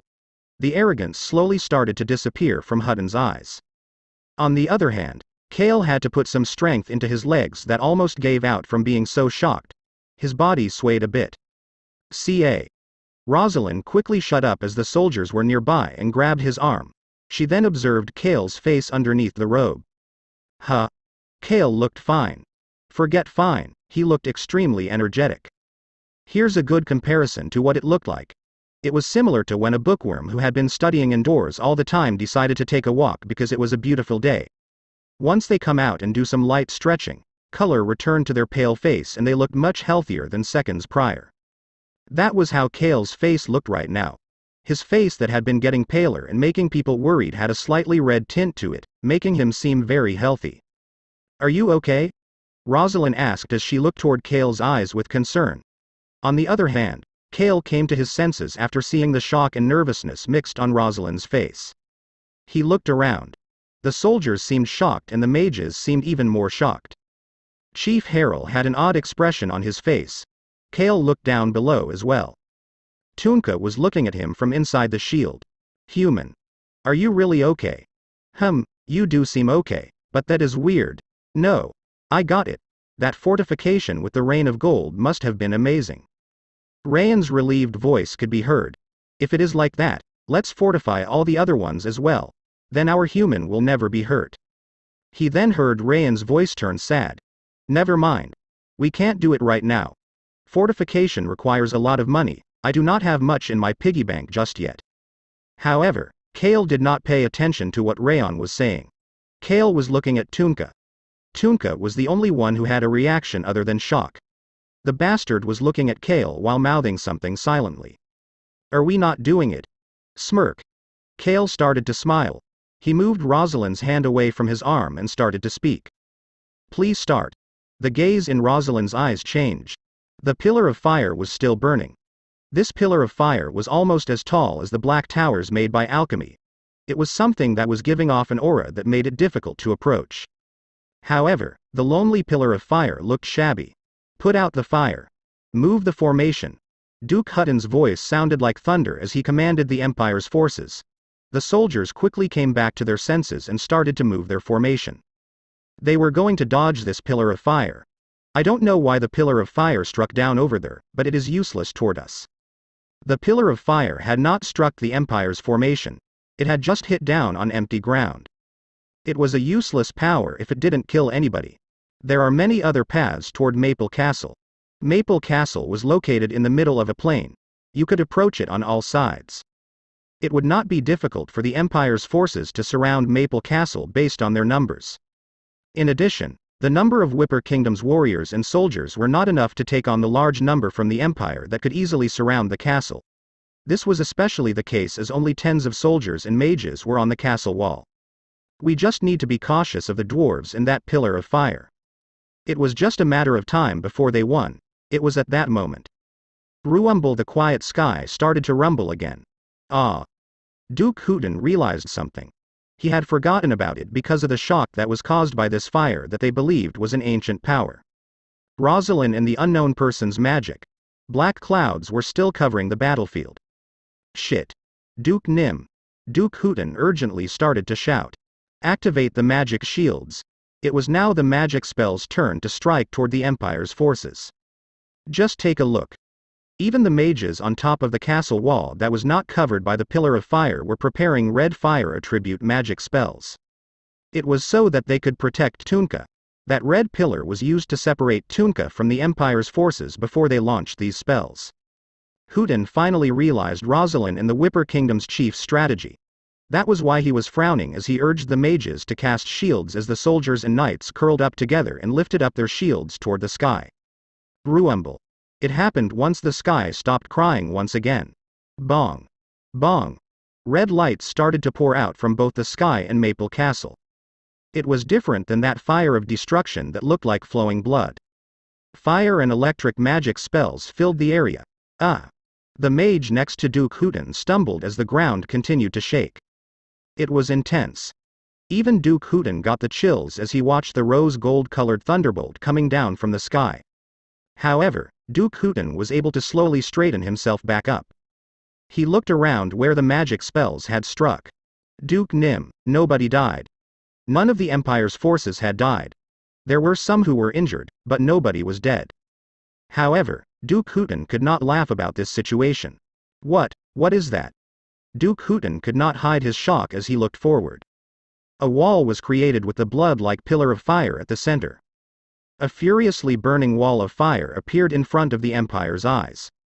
This fire with electric currents that was made from magic was burning up in the form of a wall. Duke Nim. All directions are blocked. Hooten heard the knights shout. He could see it as well. A wall of fire was surrounding Maple Castle. It looked as if nobody could enter. The Whipper Kingdom had repeated the same thing that the Empire had done in the past when they had left a wall of fire before retreating. However, one thing had changed. They didn't block all of it. They left an opening. The Empire had left the everlasting flame made from alchemy on all sides of the castle in order to prevent the Whipper Kingdom from approaching Maple Castle. However, the Whipper Kingdom had left an entrance. It was the spot that the blood-like pillar of fire and the rose-gold thunderbolt had landed. There were no fires in those two locations. Only dust was flowing around in that area. He could also see the gate into Maple Castle beyond that area as well. The Empire could try to take Maple Castle without touching the wall of fire if they went past that area. Ha! Ha ha! Duke Hooten let out a laugh. Right in front of the gate. In the area without fire, he could see people starting to fill that area. Tunka was the one in the front. Behind him were his subordinate warriors with the soldiers behind them. The mercenary mages and Rosalind were on top of the castle wall above the gate. He could also see the brown-robed individual. The brown-robed Kale looked toward Tunka's back. Tunka felt his gaze and stood in the only opening within the wall of fire and glared at Duke Hooten and the enemies. He recalled the conversation he had with Kale prior to the battle. "Kale, thank you for helping us out, but the warriors and I will fight." Chief Harrell agreed with Tunka. "We just ask for your support. We will ask you to help if we are put in a dangerous situation, however, we want to try fighting with our own strength first." A fight against the Empire. The Whipper Kingdom needed to show that they could hold their own for a while. That would raise the soldiers' morale and make the Empire not try to aim for the Whipper Kingdom ever again. In addition, Harrell was planning on using this war as a chance to kill the king or turn him into a complete puppet. They needed results in order to do that. That was why they decided to fight. Of course, Tunka had a different reason for choosing to fight. That is the Whipper way. It was the Whipper Kingdom's style to fight. There was a reason that they were labeled as barbarians. Kale had smiled at the two of them. "I wasn't planning on taking part in round 1 anyway." Tunka could feel the heat of the fire, but Duke Hutton's bloodshot eyes were still clearly visible. Kale's voice tickled his ears. "I will provide you a battlefield for you to run wild. Tunka, think about a narrow and deep gorge." Kale wanted Tunka to think about the enemies coming into a narrow gorge that was filled with their allies. An extremely deep but narrow gorge. It was narrow because both sides were blocked by high cliffs. Not only that, but these steep cliffs were made of fire. Of course, fighting here at Maple Castle was different than actually fighting at an actual gorge. However, the results should be the same. The enemy will meet the Whipper Kingdom's warriors at the end of this narrow path. No matter how large the number of enemies may be, they only had one way to get through to the Whipper Kingdom's side. They had no choice but to go through this wall of fire. "Tunka, if they can't get past you and the warriors, then they cannot step into the Whipper Kingdom territory." Tunka touched the pouch hanging on his waist. Kale had said that the marble inside this pouch was the ingredient for the pillar of fire used in the battle against the Indomitable Alliance at the Gorge of Death. "The fire in the gorge will not go out. I will make it that way, so just look forward. What do you think? Is this the battlefield you wanted?" "What do I think? It was perfect." Tunka liked this battlefield a lot. He could feel the warriors lining up next to him, as well as the people standing on the castle wall behind him, and noticed himself becoming confident. He was not scared of the large number of enemies. They would not be able to get past this path as long as he was alive. Tunka found this battlefield to be amazing. He heard an unexpected noise at that moment. Screech! The castle gate opened. Tunka saw someone coming out dressed like a soldier and standing next to him. This person was wearing a helmet. Tunka started to smile. He could tell who it was even without seeing the person's face. "Didn't you say you can't use your aura?" Choi Han, the helmeted man, took out a normal sword and stood up straight. "Choi Han, you want to fight? We need to go heal people soon." Kale Nim, healing is important, but I think using my sword is a way to save them as well. "Is that the only reason?" Duke Hooten uses aura. Tunka does not have any aura.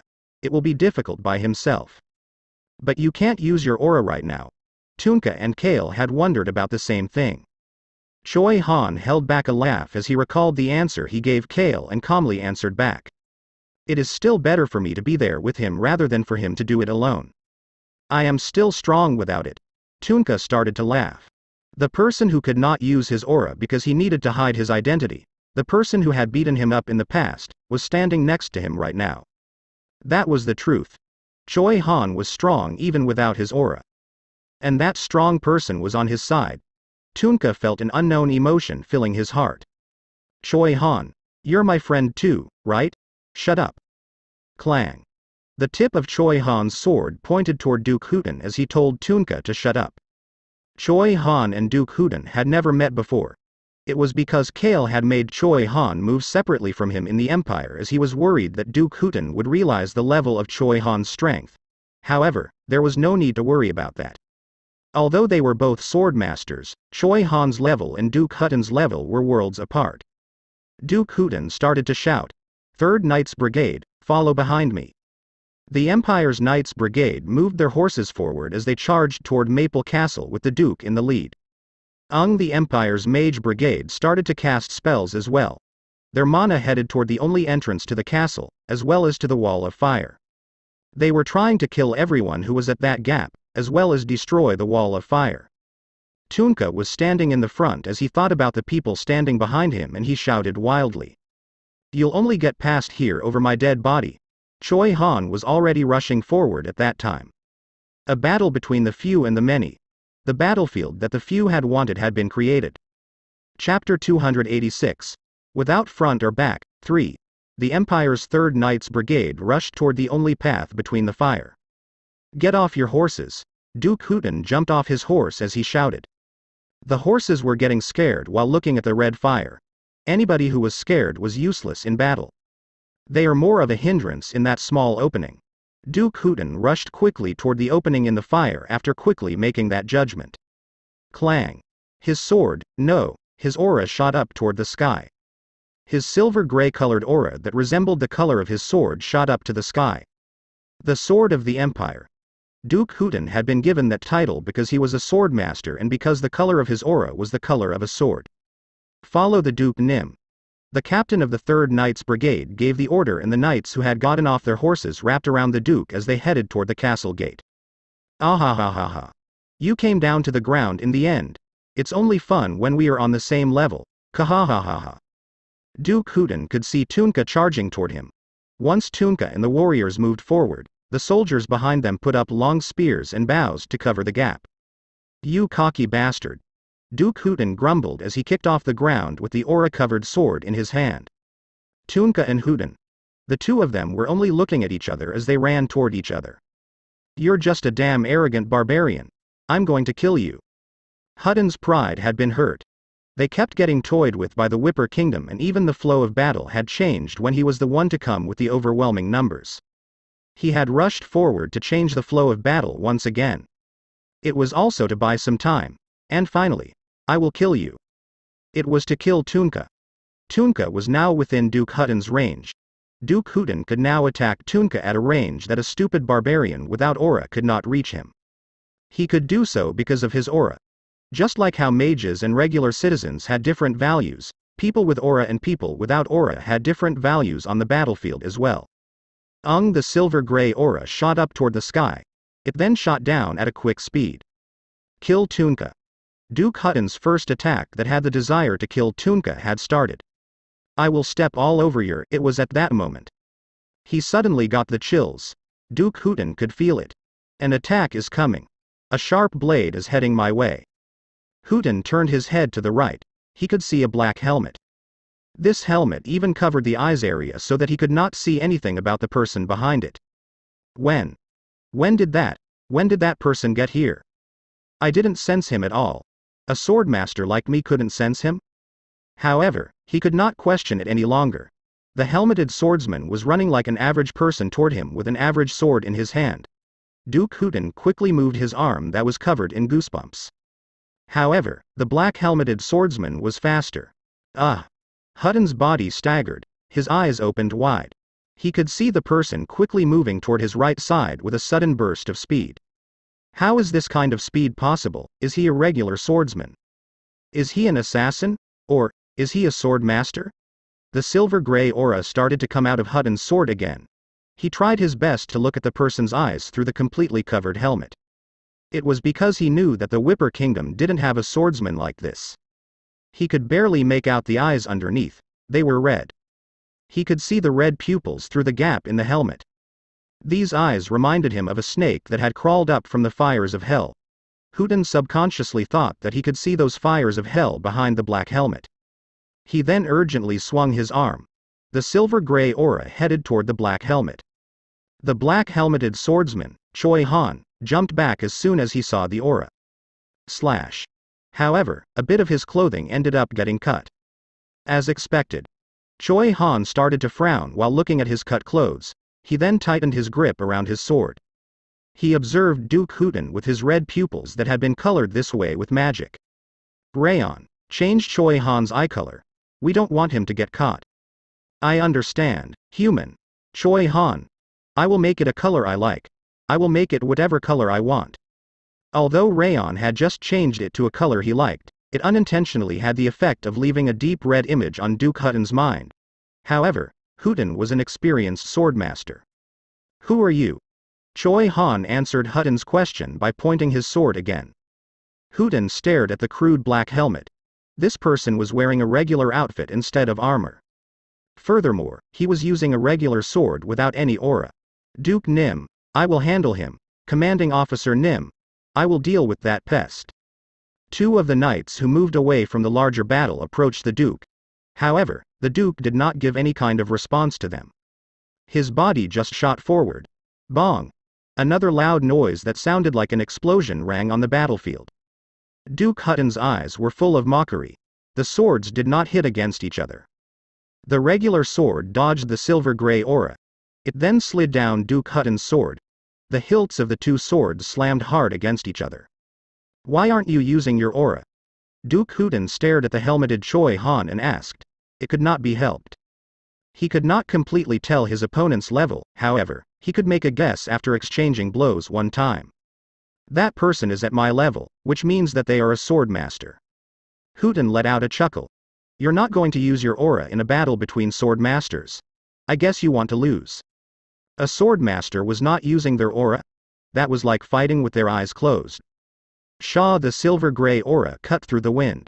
Choi Han took a step back. He looked down at his sword. "I guess you don't want to lose." Duke Hooten looked arrogant as he activated his aura and approached Choi Han. He looked at Choi Han and spoke with certainty. "Looks like you want to die. Fighting against a swordmaster without using aura." That was the truth. That was the same as saying you wanted to die. Choi Han clenched the hilt of his sword. His red pupils focused on Duke Hutton's stance. He was observing Duke Hutton's movements. He was like a snake waiting in the grass for prey as he carefully observed each and every one of Duke Hutton's movements. He returned to the Choi Han of the past when he couldn't use aura. Duke Hooten was said to be someone who followed the typical course of an elite. He was born in the greatest Duke household of the Empire and learned from the Empire's greatest swordsman as soon as he showed a talent for the sword, with his results being that he became a swordmaster. That was why his style was elegant and full of formality. However, Choi Han's style was on the opposite end of the spectrum because he had learned to survive. He did not know of any sword arts until he developed his dark destruction sword art.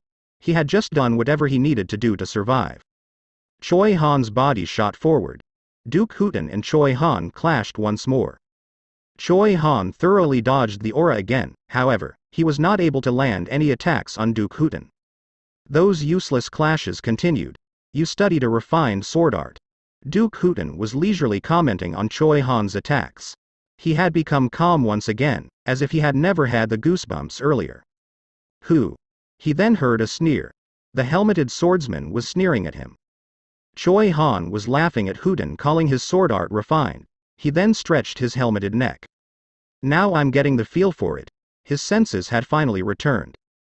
Choi Han started to smile. The forest of darkness. His senses from back then had returned. Choi Han had decided to fight in order to help Tunka in the Whipper Kingdom. However, there were other reasons as well. He had a sudden thought after he saw Duke Hooten on the battlefield. What if I fought without using my aura? Choi Han wanted to get control of the complete darkness. In order to do that, he needed to return to when he had created this incomplete darkness. When had that been? It was when he was living in the forest of darkness.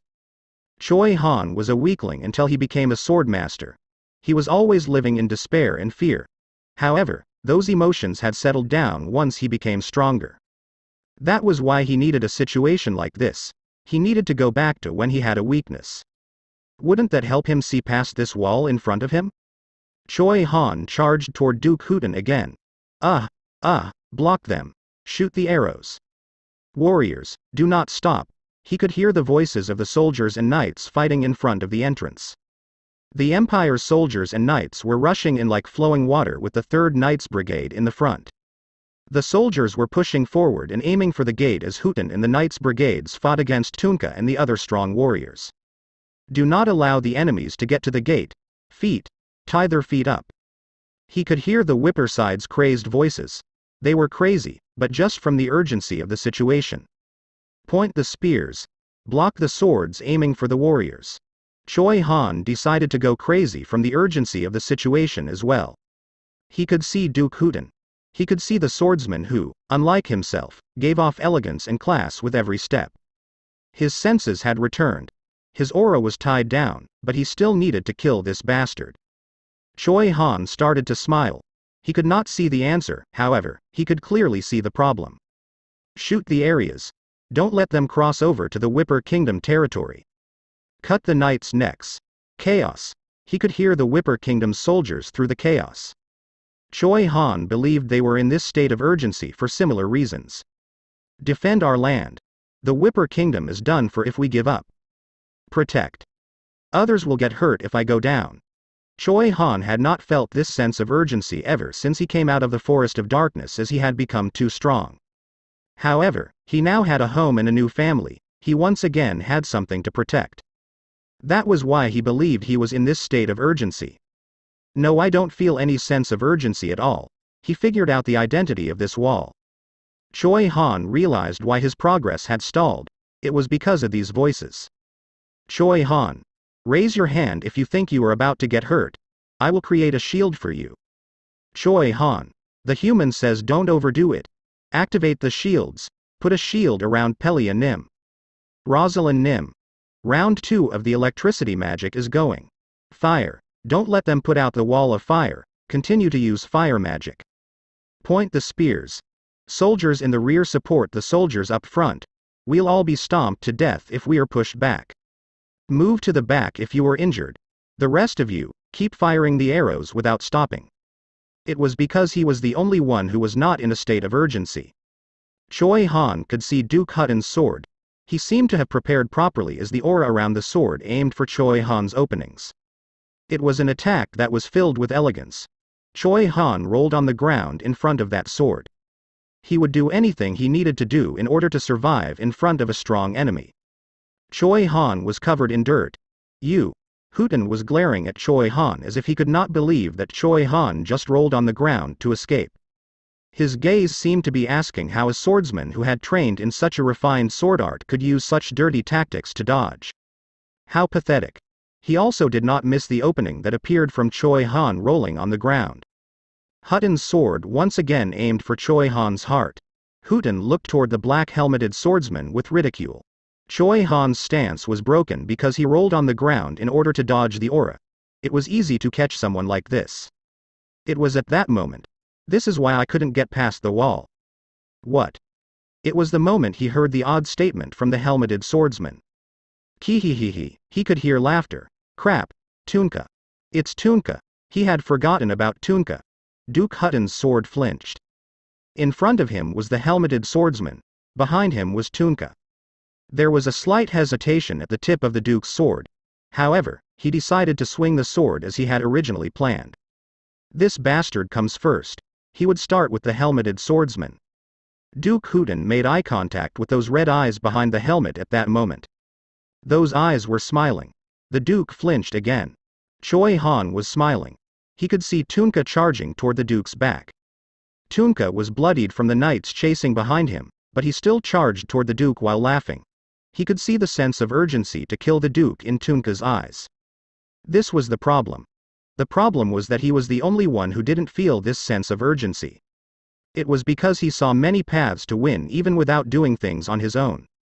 He could see this path when he was fighting with Kale and the others. He could see a path where it was okay even if he wasn't that strong. Tunka kicked off the ground. The iron club that was sliced in half was aiming for Duke Hutton's head. Damn it. In that slight instant that he flinched, Duke Hooten decided to turn away from the helmeted swordsman and turned his body around. He needed to get rid of Tunka first. The silver-gray aura moved toward Tunka's neck. It was at that moment. Duke Hooten heard a chilling voice. Where are you looking? Slash. Duke Hutton's body stiffened up. His eyes started to move. He could see the helmeted swordsman standing there as if his stance had not been ruined earlier. He could also see the regular sword stabbed into the side of his body. Snakes bite down on their prey without making any noises. They then release their venom. Ah! Black aura started to come out from the tip of the sword that was inside the Duke's body. However, nobody could see the black aura because it was being released inside the Duke's body. He was able to use aura this whole time. The Duke could not say that out loud, and the only thing he could see were those cold red eyes. It was at that moment. Beep beep, he heard the sound of a flute coming from on top of the castle wall. The wall of fire around the castle prevented the enemies from attacking, however, it also locked the Maple Castle's forces inside the castle. Screech, it was the white bird that had disappeared above Rosalind and Rayan's black clouds. That white skeleton bird had returned. Screech, screech. The white bird cut through the black clouds and looked down at the ground. The Whipper Kingdom's forces on the ground had locked themselves in, however, the Whipper Kingdom's forces in the air were the freest. Kale calmly started to speak after seeing Duke Hooten managing to stare at him even with Choi Han's sword stabbed into his body. Destroy the Black Towers. His voice was delivered to the dwarves on top of the white skeleton birds via the video communication device. The first battle would end soon. It didn't matter if the Empire didn't want it to be that way. Kale and the Whipper Kingdom wanted a prolonged war. This was just the first step in dragging Imperial Prince Aiden out here. There was no reason to extend the first taste. But once the Imperial Prince comes down to the edge of the pit of fire, a true fire devil will gobble him up. You'll use my power properly later, right? Kale responded back to the cheapskate fiery thunderbolt with silence. Chapter 287. Conductor. 1. The white skeleton birds were crossing above the fire. Kale could feel Rosalind and Chief Harrell looking at him, however, he continued to look at Duke Hooten and the white skeleton birds as he started to speak. An orchestra without a conductor will fall into a state of chaos. He could see Hooten starting to cough up blood. Duke Nim. Captain Nim. The Empire's knights started to shout. There were also soldiers who looked anxious. Who could have expected this? Who could have expected the sword of the Empire to be defeated by a barbarian who couldn't use aura and an unknown swordsman? They were now in a state of chaos. For the orchestra that has lost its conductor. We just need to instill fear into their hearts. It didn't matter whether the melody was destroyed or not, as it was over once fear was in their hearts. Kale had been pushing for battles with the lowest death count until now. He especially made sure that the innocent soldiers were not killed if possible. That was the reason for it. Priest Nim. Kale nodded his head and looked toward Choi Han as Harrell called out to him. Kale gave an order to the set of red eyes underneath the helmet that were looking at him for a different reason than why Duke Hooten was looking at him. He was the other conductor on this battlefield. Whose music would sweep over the battlefield? That would depend on the ability of the conductor. Drag him and run. Rayon delivered his order to Choi Han. Choi Han. The human says to drag him and run. Choi Han started to run. His sword was still stabbed in Duke Hutton's side while his hand was around Duke Hutton's neck. Duke Nim. See, Captain Nim. The chaos had reached its peak. They could hear knights shouting from around the battlefield. All of the members of the 1st and 3rd Knights Brigades were in a state of chaos. Ah! Why, you bastards, what are you trying to do? Duke Hooten raised his hand that was still holding onto his sword and activated his aura once again, even as he was being choked by Choi Han and had Choi Han's aura causing damage inside of his body. He then tried to swing his sword toward Choi Han, who was dragging him. Not so fast. Ah! The wrist that was holding the sword twisted in an odd direction. Duke Hooten could see Tunka smiling after twisting his wrist. Tunka then smacked the Duke in the face. Pow! Ah! Kahahahaha. You're nothing. The sword of the Empire is nothing. Tunka sneered at the bloodied Duke. He was sneering so much to the point that it was annoying. The chaos in the minds of the Empire's knights quickly turned to anger after seeing Tunka's actions. That Whipper barbarian dares to mock the sword of the Empire. The captain of the 3rd Knights Brigade, who was heading toward Maple Castle's gate, turned around and shouted toward the others. Save the Duke Nim. Yes, sir. Why, you barbarians. Stop right there. The 3rd Knights Brigade started to move with their captain in order to rescue Duke Hooten, their commanding officer and the sword of the Empire. Even the 1st Knights Brigade followed behind them at a distance after hearing their vice-captain's orders. Soldiers, stay alert. The Knights Brigade will rescue the Duke Nim and punish those 2 barbarians. The vice-captain of the 1st Knights Brigade, who remained with the soldiers, tried to rally them forward. Let's open the gate for the Duke Nim to see when he returns. Ah! The Empire's soldiers shouted as they rushed toward the narrow pathway once again. They looked like a tsunami made of people. Block them. Poke them with your spears. 1,000-man Commander Nim. The injured enemies just end up being pushed toward us because too many of them are coming at us. Resist. We need to persist until the commander gets back. Maple Castle's gate was filled with chaos. Rosalind Nim. The enemy mages are using water magic. The Empire's mages were not just standing still. They were creating water in an attempt to get rid of the wall of fire. Resist. Continue to cast fire magic. Rosalind continued to cast fire magic in order to prevent the wall from going out. The highest grade magic stones slowly roamed around the top of the Whipper Kingdom's mages' heads. However, the mages were focused more on maintaining the wall of fire than on the highest grade magic stones. The enemy's water spells seemed to be endless. It was at that moment. Rosalind and Harrell heard Kale's voice. Move the warriors. Harrell closed his eyes. The main gate into Maple Castle. The reason that the Empire's soldiers and 1st Knights Brigade were unable to get through the gate was because of the Whipper Kingdom's soldiers and warriors. Tunka and Choi Han were running in the opposite direction of the main gate with Duke Hooten. However, the warriors maintained their positions by the main gate while the 3rd Knights Brigade and half of the 1st Knights Brigade chased after Tunka and Choi Han. It will be difficult for the soldiers to hold on if the warriors are moved. It would be difficult for the Whipper Kingdom's soldiers. Harrell knew that this would be the case. He then slowly opened his eyes. He was smiling. He picked up a trumpet. This was the first time. This was the first time that the Whipper Kingdom's side would use a trumpet. It would also be the first time the chiefs would head out to battle. Boo! The sound of the trumpet sounded over the battlefield. Tunka's left-hand woman, the spear warrior Pelia, responded to the trumpet. Save Commander Tunka Nim. The warriors started to move away from the main gate as soon as she shouted. They started to run toward Tunka and Choi Han. Chief Harrell moved toward the gate at the same time before using amplification magic in order to start giving orders. Activate the first layer of defense. The gazes of the 1,000-man commanders quickly changed. The Whipper Kingdom fought without much strategy involved. The Empire looked down on them because of that. They called them a gathering of fools. However, almost close to 3 years had passed since their first battle with the Magic Tower. Although they did not have much history, it was still enough time to set their foundation. Clang! Clang! Clang! The soldiers started to activate the first layer of defense. Chief Harrell's voice sounded throughout the gate. Persist. Attack. The soldiers started to use their bows and spears to survive even with the inconsistent order. The vice-captain of the Empire's 1st Knights Brigade shouted at that moment. The warriors are not there. Sweep them away. It was time for them to aim for the gate. The vice-captain of the 1st Knights Brigade fully believed that the Empire's Knights Brigade would be victorious even if the Whipper Kingdom's warriors went to help Tunka. Just what are you planning?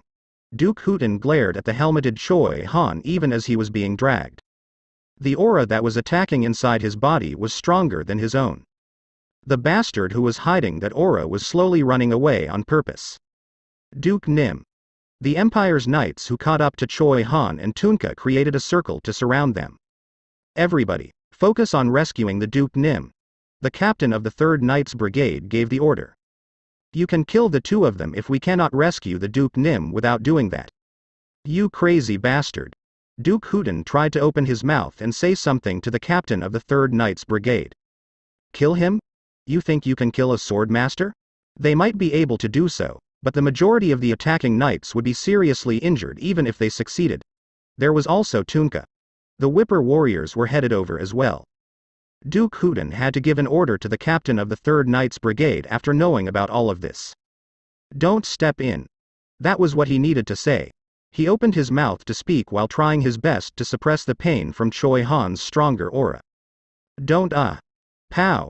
Tunka's fist smashed into Duke Hooten's face again. He then sneered toward the Empire's knights. Forget the sword of the Empire, he's just a weakling of the Empire. Why, you damn son of a bitch. How dare you? The pupils of the knights were about to roll over in anger. The captain of the 3rd Knights Brigade shouted toward Tunka who was still running in the opposite direction of the main gate even though he was surrounded. You are surrounded. Release the Duke Nim. You will be the ones to die if we fight. Duke Hooten could see the helmet heading toward him at that moment. Boo! He could hear the Whipper Kingdom's trumpet. The red-eyed swordmaster grabbed Hooten by the hair and made him look up. Look. He could see the clear sky. No. Duke Hutton's pupils started to shake. He could see a large white spear cutting through the sky.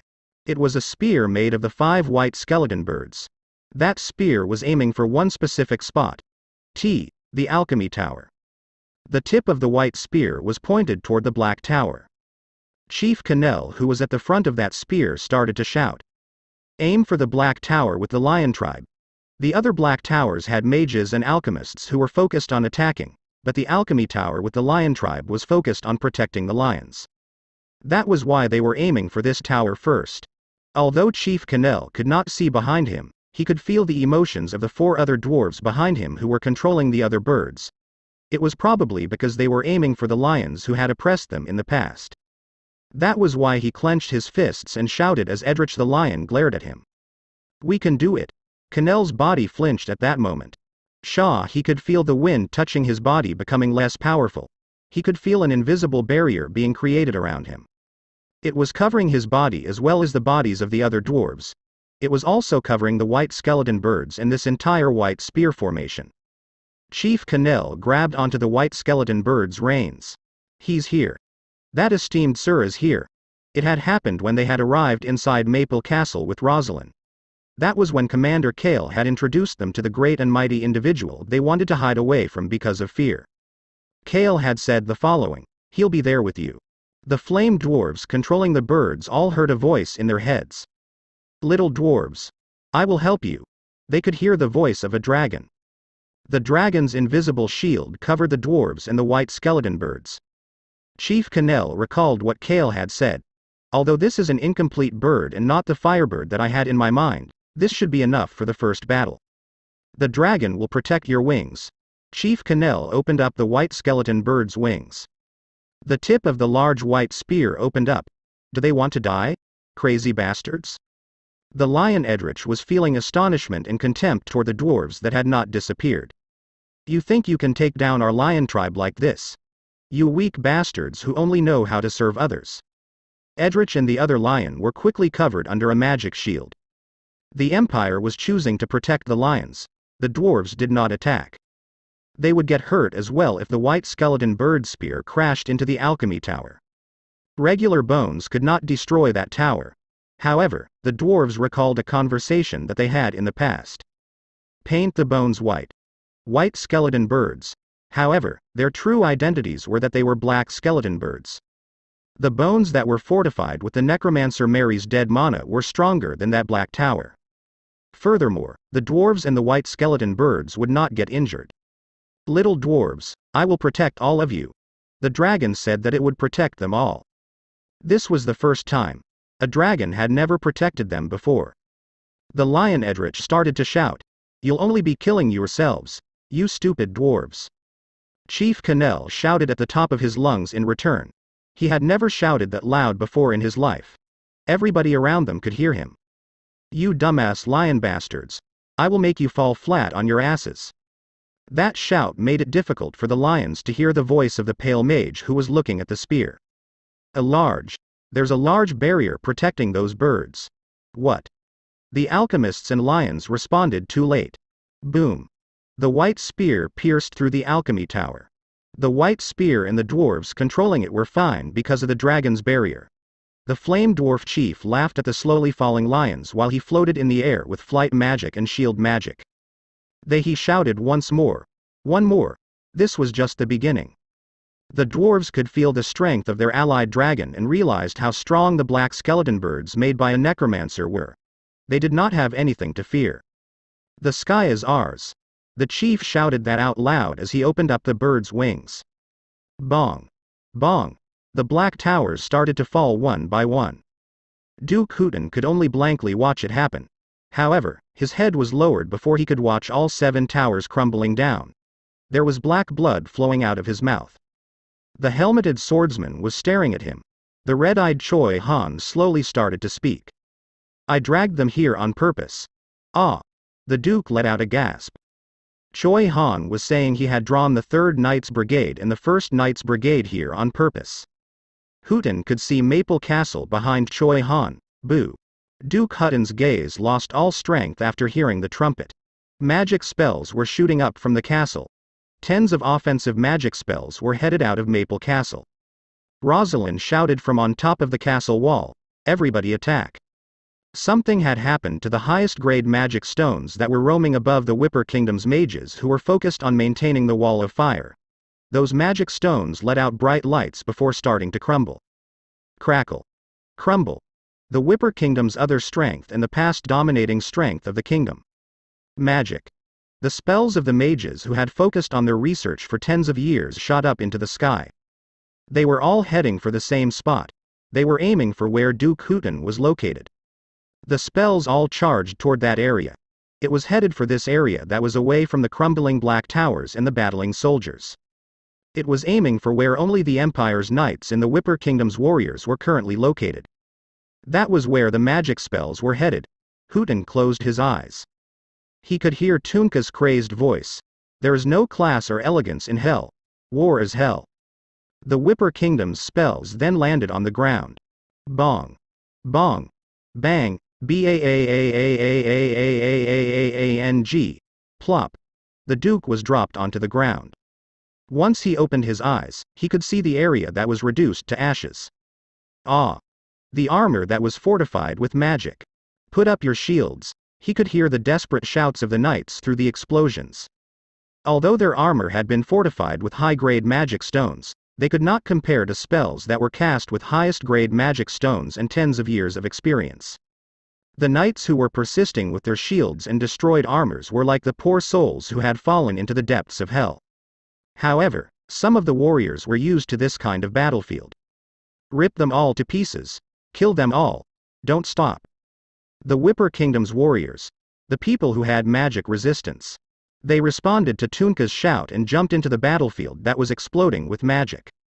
There were many volleys of spells that some were still headed over. The Whipper Kingdom's warriors who did not have full magic resistance like Tunka were also getting hurt and bleeding. However, they let out crazed shouts and laughter as they charged toward the Empire's knights. "Look! All that is left in the end is the human body." Tunka shouted loudly as he grabbed a couple knights by their necks and flung them onto the ground. The Whipper Kingdom's warriors focused on killing the Empire's knights while not caring that they were using stupid and barbaric ways. They used their hands if their weapons broke while they used their heads or legs if their hands were blocked. "Kill them." Tunka's shout made the warriors move into the hell-like pit of fire as if they were crazy. The Empire's mages could not help the knights. They were too busy dodging the pieces of debris falling from the black towers or creating shields in order to protect themselves. Ha! Ha ha! Duke Hutton was flung to the ground and could only blankly stare at what was going on. He could not see the well-trained and classy Empire's forces. Everything was destroyed and burning. The only ones moving around were the bastards who were jumping into the destruction without caring for their lives. The destroyed conductor could only stare at the red-eyed swordsman who had defeated him. However, that swordsman was looking at his own conductor. He was looking at the only person who was still standing on top of Maple Castle's wall, the person who was standing still as if time had stopped just for him. Kale Henitus. Choi Han started to speak once Kale raised his hand. "Looks like this is the end. The first battle was over. All of the black towers had disappeared, and the Empire did not manage to break through Maple Castle's gate even after losing the majority of their knights. Furthermore, Duke Hutton was captured as a prisoner of war. The sword of the Empire, the strength of the Empire, was destroyed." Chapter 288. Conductor. 2. The Western Continent is in shock. Crown Prince Alberu Crossman was laughing from the other side of the video communication device. Kale looked at him from the military operations room as he leaned back against an empty couch. The first battle had ended. The Western Continent heard some surprising news. The Empire's crushing defeat. The Empire that was supposed to be overwhelmingly powerful crumbled before the Whipper Kingdom's warriors. Rumors of Duke Hutton's capture as a prisoner of war are spreading rapidly across the Western Continent. "Aren't you laughing a bit too much?" Kale turned his head away from the lively Alberu, whose glibness seemed to have spread from his tongue to his entire face. He could then see the fire of destruction that was still burning strong even after all of the other fires had been put out. Hey, isn't our fire beautiful? Ah, this crazy bastard. Kale ignored the fiery thunderbolt's voice. He then turned his head to see Alberu's bright face once again. The Mogoru Empire contacted us. That was expected. They asked if we provided the Whipper Kingdom with mages. And? Alberu replied with a cheerful expression. I told them that I never did. Isn't that the truth? That is true. Although you technically gave them a vacation. The Black Dragon Rayon shook his head after seeing Kale and Alberu's expressions. Kale didn't care about Rayon's reaction as he nonchalantly added on. The results of the Empire's battle seem to be spreading a bit too quickly though. It's strange. Alberu snorted and responded back after seeing that Kale's gaze was calm, contrary to his statement about things being strange. Yeah, I spread the news. The news of the Empire's defeat, and detailed information of it at that, were quickly passed on to the people of the Western continent. In other words, it was spreading to the general public and not to the leaders of each kingdom. Less than half a day had passed since the end of the first battle, however. The defeat of the Empire was an interesting story in the capitals of each kingdom. Isn't this how we get the Empire to become even more panicked? That's quite superb, Your Highness. You're as quick as a swift flying squirrel. Alberu frowned as he couldn't tell if Kale's words were a compliment or banter. He spoke to the punk who shared a similar personality as his own with a sour expression. You say that now, but you'll be going to the Empire in order to spread the news as well, aren't you?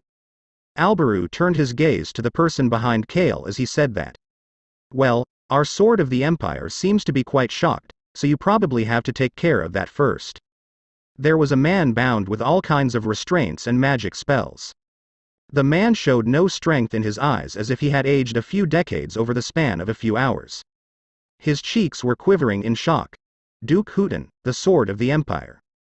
He dejectedly looked at the white-haired Kale and Crown Prince Alberu, who was displayed through the video communication device.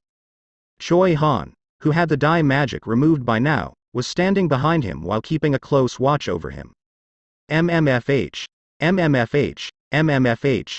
Duke Hooten, who couldn't utter a word because his mouth was gagged, nevertheless uttered a cry, or some sort of muffled groan-like sound. The Roan Kingdom. You Roan Kingdom bastards were the masterminds all along. How dare you bastards try and usurp the Empire's position? Unfortunately, none of his thoughts could be said out loud. Duke Hutton's eyes became bloodshot from resentful shock. However, that didn't bother Kale. A good person might have a guilty conscience, but both of them were people in positions of power who had played a role in the lives of many during the battle. Those who had blood on their hands were pretty much the same. Creak. Kale rose from his chair and saw Crown Prince Alberu gently waving his hand at him as he straightened out his priest robe. Do a good job spreading the news in the Empire. Let the people know that the Empire suffered a crushing defeat so that they can grumble and complain to the Imperial Prince. Duke Hutton's whole body trembled. He couldn't imagine anyone as evil as them. Crown Prince Alberu nonchalantly commented at that moment. That way we'll be able to destroy the alchemist's bell tower, right? Duke Hutton's body shook as if he had been struck by lightning. He could see that both Kale and Alberu were looking towards him. The white-haired Kale's voice was then heard. Don't act so surprised. We know everything, Duke Nim. Kale pointed at his white hair and uttered a single phrase. The White Star. The look of resentment and anger in Duke Hutton's eyes changed. He had a look of fear toward an unknown existence that could not be comprehended. How much do they know? No. What do they know? His mind drew a blank as he looked at Kale and Alberu. However, there was no one to answer his question. Click.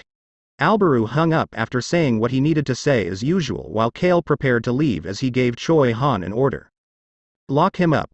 Duke Hooten stared at Kale as he was dragged down to the prison. The corners of Kale's lips slowly went up into a smile that seemed to resemble the smile of a holy priest.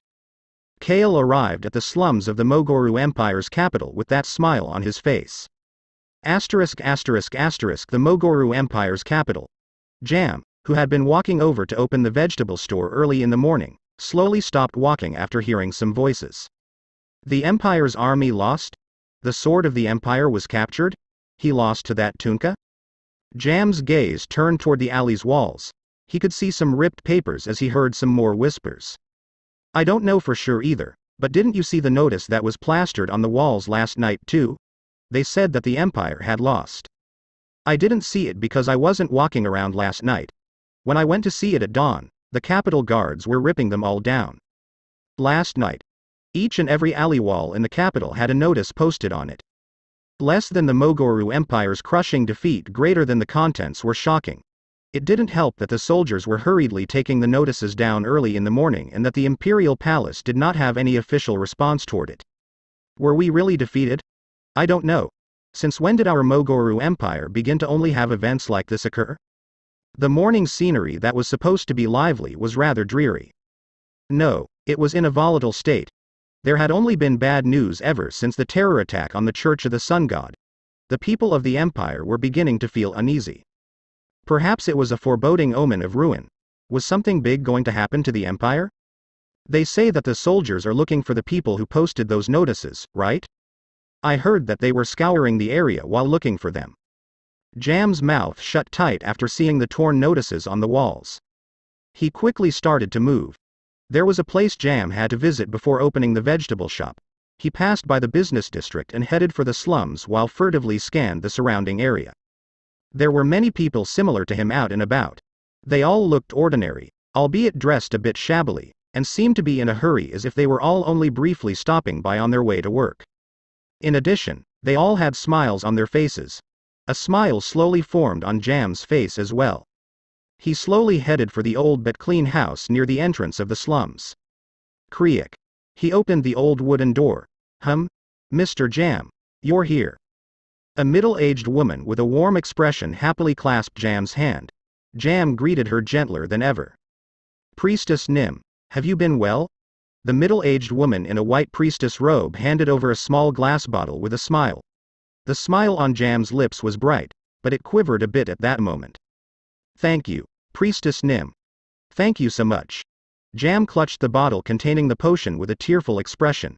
This would stop his daughter's cough a little bit. A rumor has been secretly circulating among the people of the slums and the slums itself for a while. Healers who cure illnesses have appeared. No one knew when or where the rumor began. However, this rumor was true. Healers in white robes appeared and hid around the capital while handing out potions or providing free simple treatments that didn't need healing abilities. That title is a bit burdensome, Mr. Jam. Priestess, no, Healer Nim, I understand. Although these healers wore priest robes, they refused to be called priests or priestesses. They also did not have a symbol inscripted on their robes to indicate which church they followed. Jam was grateful for these people. That was why there was only one thing that he could do. The middle-aged woman requested a simple favor from Jam that could easily be done. Mr. Jam, if you meet anyone who is sick or encountering difficulties, please let them know of this place. How could there be such good people like this? The healers always asked others to bring those that are sick to them. Just make sure it is done secretly.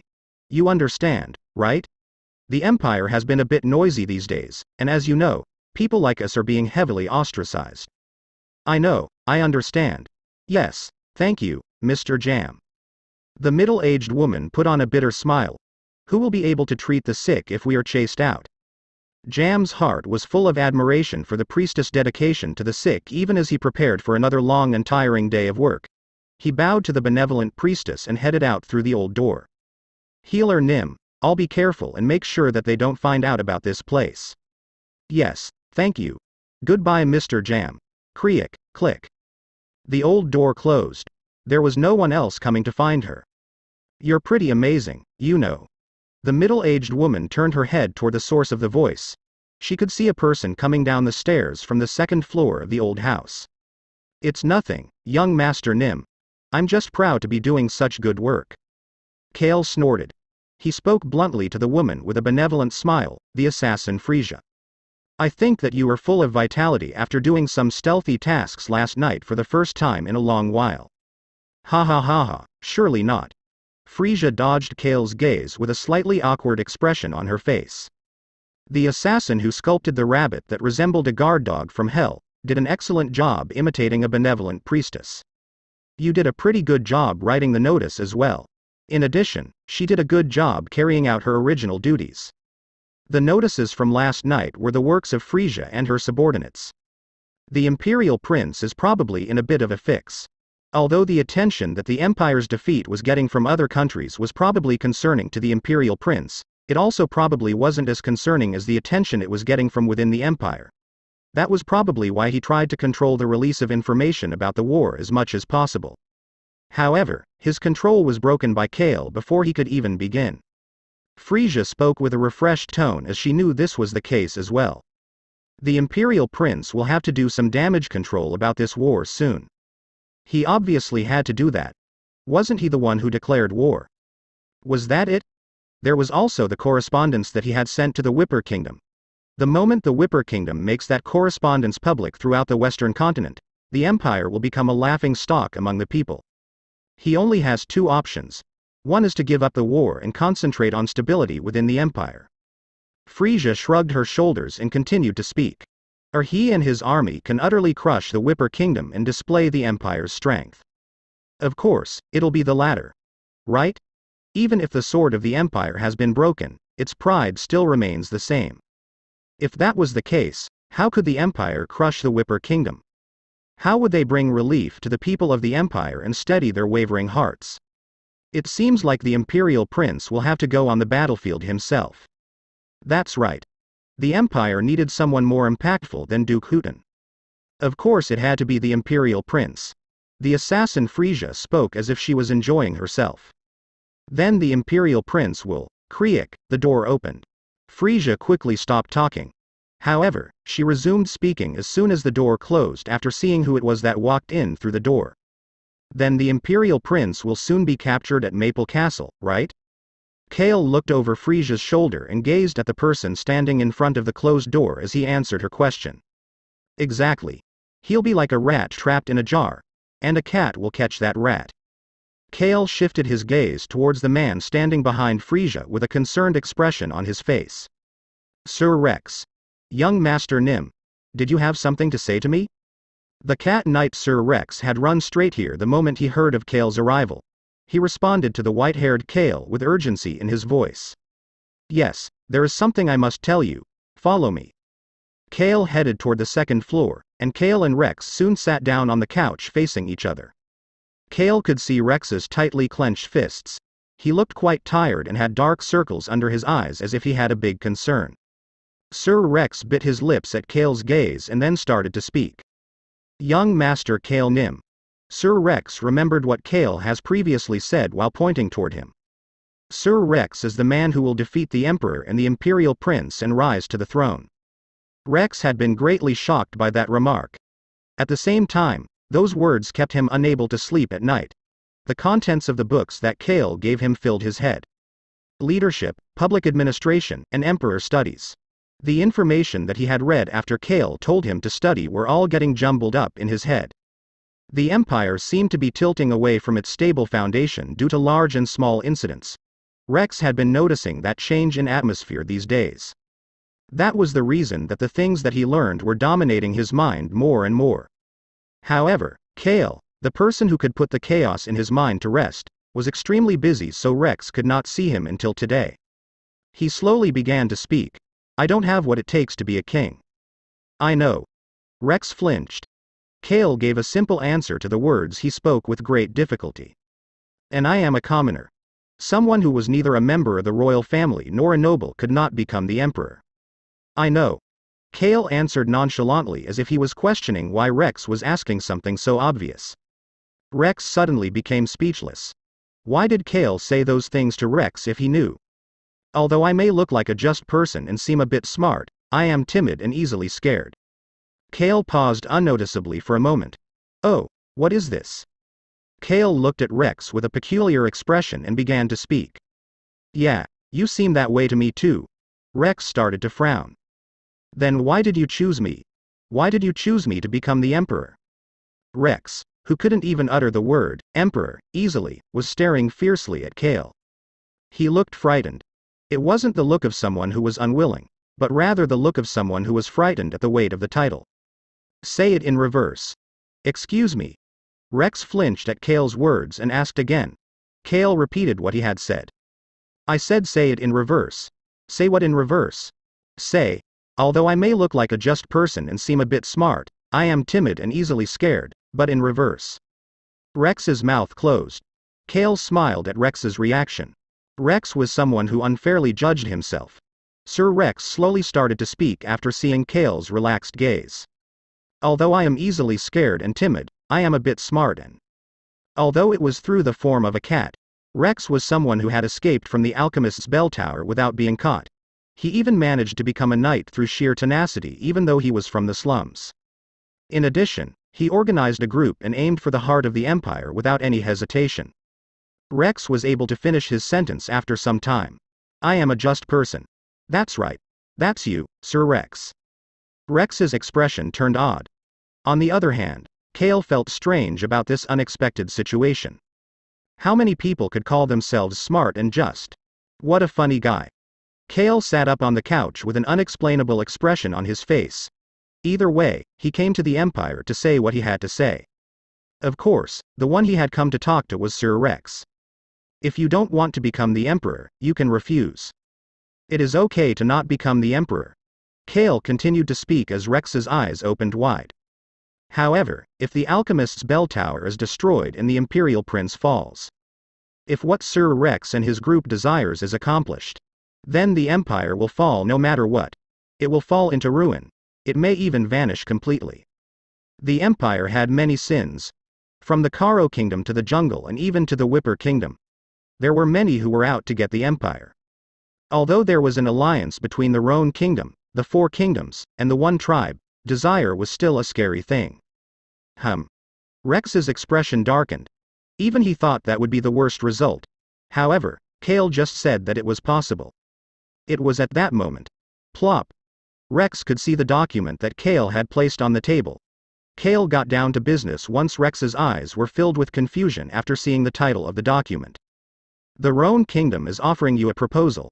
It was a proposal where the Roan Kingdom could expand its territory without going to war while giving the Empire time to stand back on its feet without being invaded by the other kingdoms. The very front page of the document was a map. Kale pointed to a spot on the map. The northwest part of the Empire and the southwest part of the Roan Kingdom. In other words, it was the border between the Empire and the Roan Kingdom. Kale drew a circle there. Compared to the total size of the Empire, it was a very small circle. We create a free city in this spot. A free city. A place like Lebanon City that was on the eastern continent. A free city.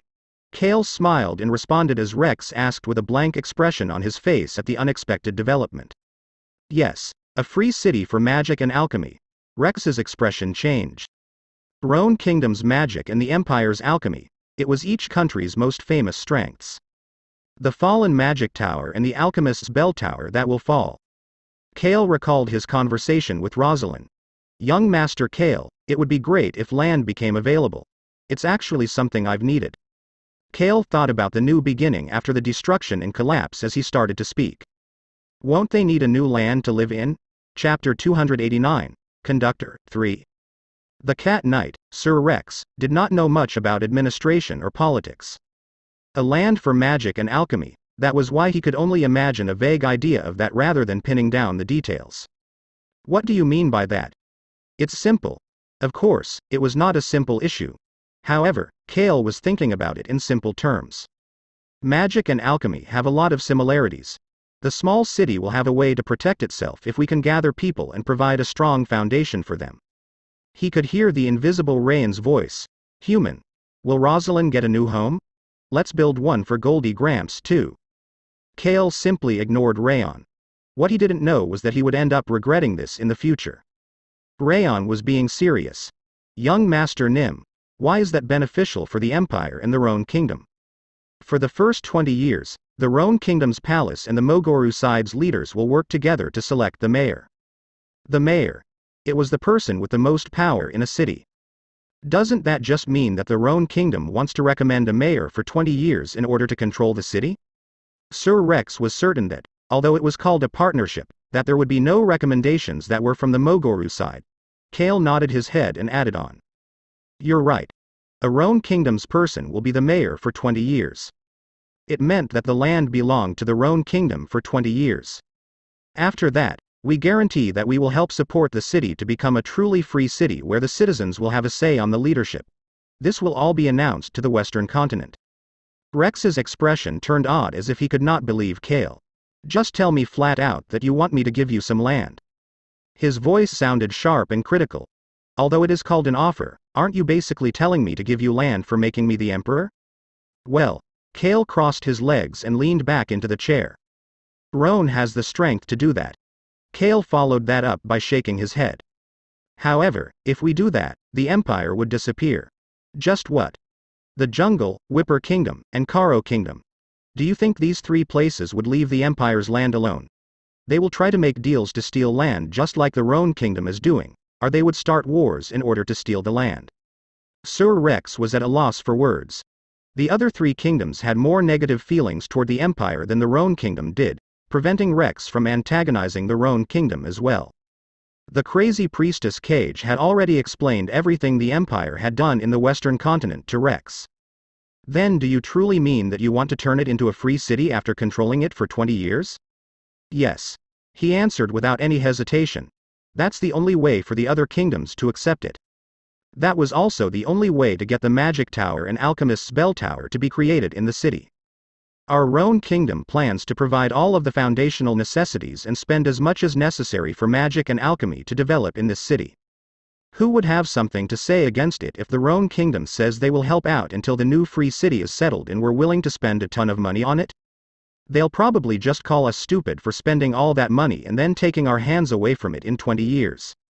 Who would believe that you would really take your hands off after that time? I'm sure that the other kingdoms will probably ask us to make a vow of death. Are you planning on doing that? Yes. Rex was completely at a loss for words. However, Kale was not done talking just yet. Furthermore, we will be on friendly terms with the Mogoru as we will be creating this free city together. That is why we will work hard to control the issues that the new Mogoru has with other kingdoms. Rex wondered if he was hearing correctly that the current rising star of the western continent was willing to be the sturdy shield for the Mogoru that was the setting sun. We will also provide the funds for the Empire's alchemist's bell tower and for alchemy itself to stand back up. Ha! Rex was shocked. He subconsciously said exactly what was on his mind. What is left for the Roan Kingdom? Aren't you just giving and giving without receiving anything back? Kale heard Rayan's voice in his mind at that moment. That's not true. You're wrong, little cat knight. The human and crown prince will not just be giving. I saw the two of them laughing. Kale naturally ignored Rayan's voice. Why do we get nothing back? Well, to build a city and bring in both magic and alchemy, both of which are expensive to maintain, would cost a lot of money. Would there be anything left? Kale leisurely shook his head and answered back. It's fine. We have a lot of money. Rex didn't even have the capacity to be shocked anymore. However, the Roan Kingdom really did have a lot of money. They received money for helping the Karo Kingdom. They were also going to receive a lot of money from the defeated three northern kingdoms. In addition, the Roan Kingdom was going to trade food to the Norland Kingdom up north. They had more money than ever and also had a lot of money that should be coming in. I can't understand at all. Why would the Roan Kingdom make such an offer? The Empire would need to give up some land. This would be very painful to do. However, the things that they would get back in return were worth quite a bit. They would also not need to fight a bloody war nor have to sign a humiliating agreement. It was a deal where you gave something to get something back. That was why Sir Rex could not understand the Roan Kingdom and Kale. However, Kale recalled the conversation he had with the Crown Prince at the Gorge of Death. It was one of the conversations they had inside Alberu's tent. I wish for a larger Roan Kingdom. Kale started to speak. He could not tell someone else the complete truth. First, we will gain strength. He recalled what Rosalind had said right after the battle at Maple Castle. Young Master Kale, my former teacher told me this. The Empire is a place where everything is above average. This was something that Kale, Crown Prince Alberu, and the Roan Kingdom all knew about. Alberu's voice was going off in Kale's mind. Kale Henitus, I want to make alchemy ours. The first thing that they would earn was alchemy. Second, we will gain people. There should be a large number of people flocking to the free city, its new magic tower, and its new alchemist's bell tower. Although Kale didn't tell Rex about this, the Roan Kingdom was planning on creating a bank as one of the foundational services in the free city. They would provide funds for anybody in the western continent who wanted to learn but did not have the means to do so. They could later choose to remain in the free city, return home, or come to their own kingdom. Although they had the freedom to choose what they wanted to do, they would not forget about their own kingdom. The mages and alchemists who would learn and grow in the free city for 20 years would remember their own kingdom. They would be the only kingdom that offered them a home and financial support. Third is control. Sir Rex quickly understood this part. The Roan Kingdom would control the Magic Tower and the Alchemist's Bell Tower for 20 years. The original Magic Tower in the Whipper Kingdom and the Mogoru Empire's Alchemist's Bell Tower. Both of these places had done a lot of evil deeds. The Roan Kingdom would try to control these two towers by using their past as justification, even if they were not the mayor of the city. This third reason was the biggest reason that Kale was moving forward with this free city. There was a low chance of Rosalind's Magic Tower or the new Alchemist's Bell Tower committing evil deeds. However, both of them would be organizations with technology and power. Nobody knew what they would be like in 20 years. They needed someone to keep them in check to maintain the peace. Sir Rex started to think about the two powers that would take shelter within the free city. He knew a Roan Kingdom's person would take charge of the new Magic Tower, while it seemed reasonable that the alcoholic alchemist Ray Stecker would lead the Alchemist's Bell Tower. In the end, Mr. Ray Stecker is one of young Master Kale's, one of the Roan Kingdom's people. Rex's pupils started to shake. The Roan Kingdom's influence will be strong even after removing your hands from the city 20 years later. Kale started to smile. He then calmly started to explain. Conquering territory is not the only way to expand your territory. The Roan Kingdom's territory would become a bit larger for 20 years. There were 3 things the Roan Kingdom wanted during that time: strength, people, and control. The northern kingdoms and the jungle have a lot of territory. The 3 northern kingdoms in the jungle had significantly larger territories compared to the other kingdoms. The jungle especially had land that was multiple times the size of the Empire's territories. But nobody fears or respects them. However, the Empire was different. There were many places around the Western continent that feared and respected the Empire. That is because the Empire had a lot of strength, lots of people connected to them, and worked as the control tower. That was how the Empire had been until now. That was the Empire of the past. Sir Rex started to think about the future. A new place came to mind to replace the Empire. The Roan Kingdom. Those 2 words kept popping up in his mind. Their goal was not to expand their territory for 20 years. They were aiming for what the Roan Kingdom would achieve in 20 years. Kale had no issues saying it out loud. Our influence will become greater. The power to influence the Western continent. Influence was a different name for politics. It was a very strong power that was not visible, but definitely existed. The Roan Kingdom will have access to a lot of power. There will be people connected to the Roan Kingdom throughout the continent, and we would have the power to control 2 strong organizations. In 20 years, there would be people talking about the Roan Kingdom as Rosalind's teacher had spoken about the Empire. That is the larger Roan Kingdom we desire.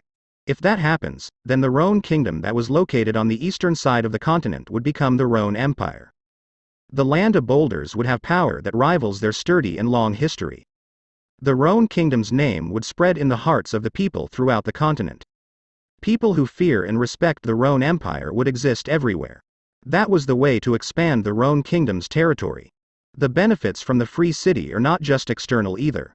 The Roan Kingdom's technology and culture would develop at an explosive rate by being near the free city. That would serve as the foundation to better the quality of life for the Roan Kingdom's citizens and change their ways of thinking. There was nothing in the Roan Kingdom to prevent that from happening. It's not like they have a national religion like the Empire. The Roan Kingdom had freedom of religion. Furthermore, it was a kingdom where all sorts or races from tigers to dark elves were gathered together.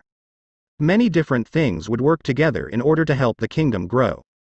All of that is possible when there is no war. They needed at least 20 years of peace. Kale could see Sir Rex slowly opening his mouth to speak. The Cat Knight slowly started to speak after seeing the look of certainty in Kale's eyes. I'm envious. He could see how the Roan Kingdom would sparkle in the future. Why? Do you think it is impossible for the new Mogoru? Sir Rex slowly nodded his head. He looked down at his scarred hands and started to speak. All of the corruption, starting with the Church of the Sun God's terror incident and the terrible truth about the Alchemist's Bell Tower and the royal family, will soon be revealed. the alchemist's bell tower will be destroyed and the Empire will lose strength. Rex slowly reached his hand out and picked up the document that Kale had handed over. Of course, we will gain a new Church of the Sun God and a new alchemy if we accept the Roan Kingdom's proposal. The citizens' hearts would be at peace through the new Church of the Sun God. The Roan Kingdom would help them maintain alchemy and prevent any foreign kingdoms from trying to invade the new Mogoru. However, that was not the issue. Rex started to frown as he asked. Do you think the citizens can still love their nation after the evil deeds of the alchemist's bell tower and the Empire are revealed? Could they be proud of the place they call home? Would the Empire remain the same in the citizens' minds once the royal family, alchemy, and their religion were gone? They'll feel like their home has disappeared. Rex believed that a home wasn't just a piece of land with a name. My nation. My hometown. The land that I am proud to call the place I was born and raised.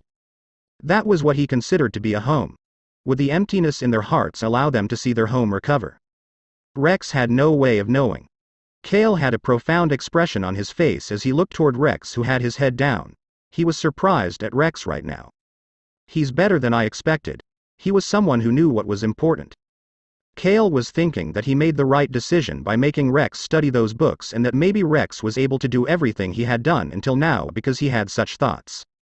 That was why Kale started to speak to the knight, who still had his head down. There's the real one in front of me. Excuse me? Sir Rex slowly raised his head. He could see a face that was not smiling, but still had a look of certainty. The real one. Real, yes. Kale casually added on. The real pride of the Empire. Rex subconsciously gasped. He heard Kale's voice at that moment. All of you have put your lives on the line. While revenge was partially responsible for their gathering, they had started everything in order to fix the things that were wrong. They were trying to let people know about the truth. Isn't that the true Mogoru? Rex felt as if he could not breathe. Kale started to smile while looking at Rex's reaction. He had dragged Sir Rex into this operation so that he could let the citizens of the Empire know about what was going on. Screech. Kale stood up from the chair that he was sitting on. Sir Rex looked toward him with a complicated expression as Kale pointed to the document in Rex's hand. You can reject the offer. It is an offer because that is possible. Bang, bang, bang. Loud noises suddenly filled the room. Kale looked toward the entrance of the second floor. Bang, bang, bang. Someone was banging on the door. What is it? Sir Rex jumped up in shock. A voice responded from the other side of the door. Young Master Nim. It's me, Billows. It was the Flynn Merchant Guild's Billows. He seemed to be gasping for air outside the door. There was a sense of urgency in his voice. What is going on? Kale walked up to the door and grabbed the doorknob. It was at that moment. Human. We have a message from the Crown Prince. A message was left on the video communication device. Kale flinched after hearing that it was from Crown Prince Alberu and stopped turning the doorknob. Young Master Nim. However, Kale ended up opening the door in the end. Billows, who seemed to have rushed over, couldn't even catch his breath as he started to speak. Young Master Nim. The Imperial Prince and the Vice Tower Master of the Alchemist's Bell Tower are supposedly heading to the western border. Kale's face brightened up. However, it immediately turned to a frown as if he was a wet tissue that was crumpled up. Human, the message says that the Imperial Prince asked for reinforcements. Rayan's voice could be heard in Kale's mind. He also said, Kale Henitus, the Imperial Prince is looking for you. Human. Why is the Imperial Prince looking for you? Damn it.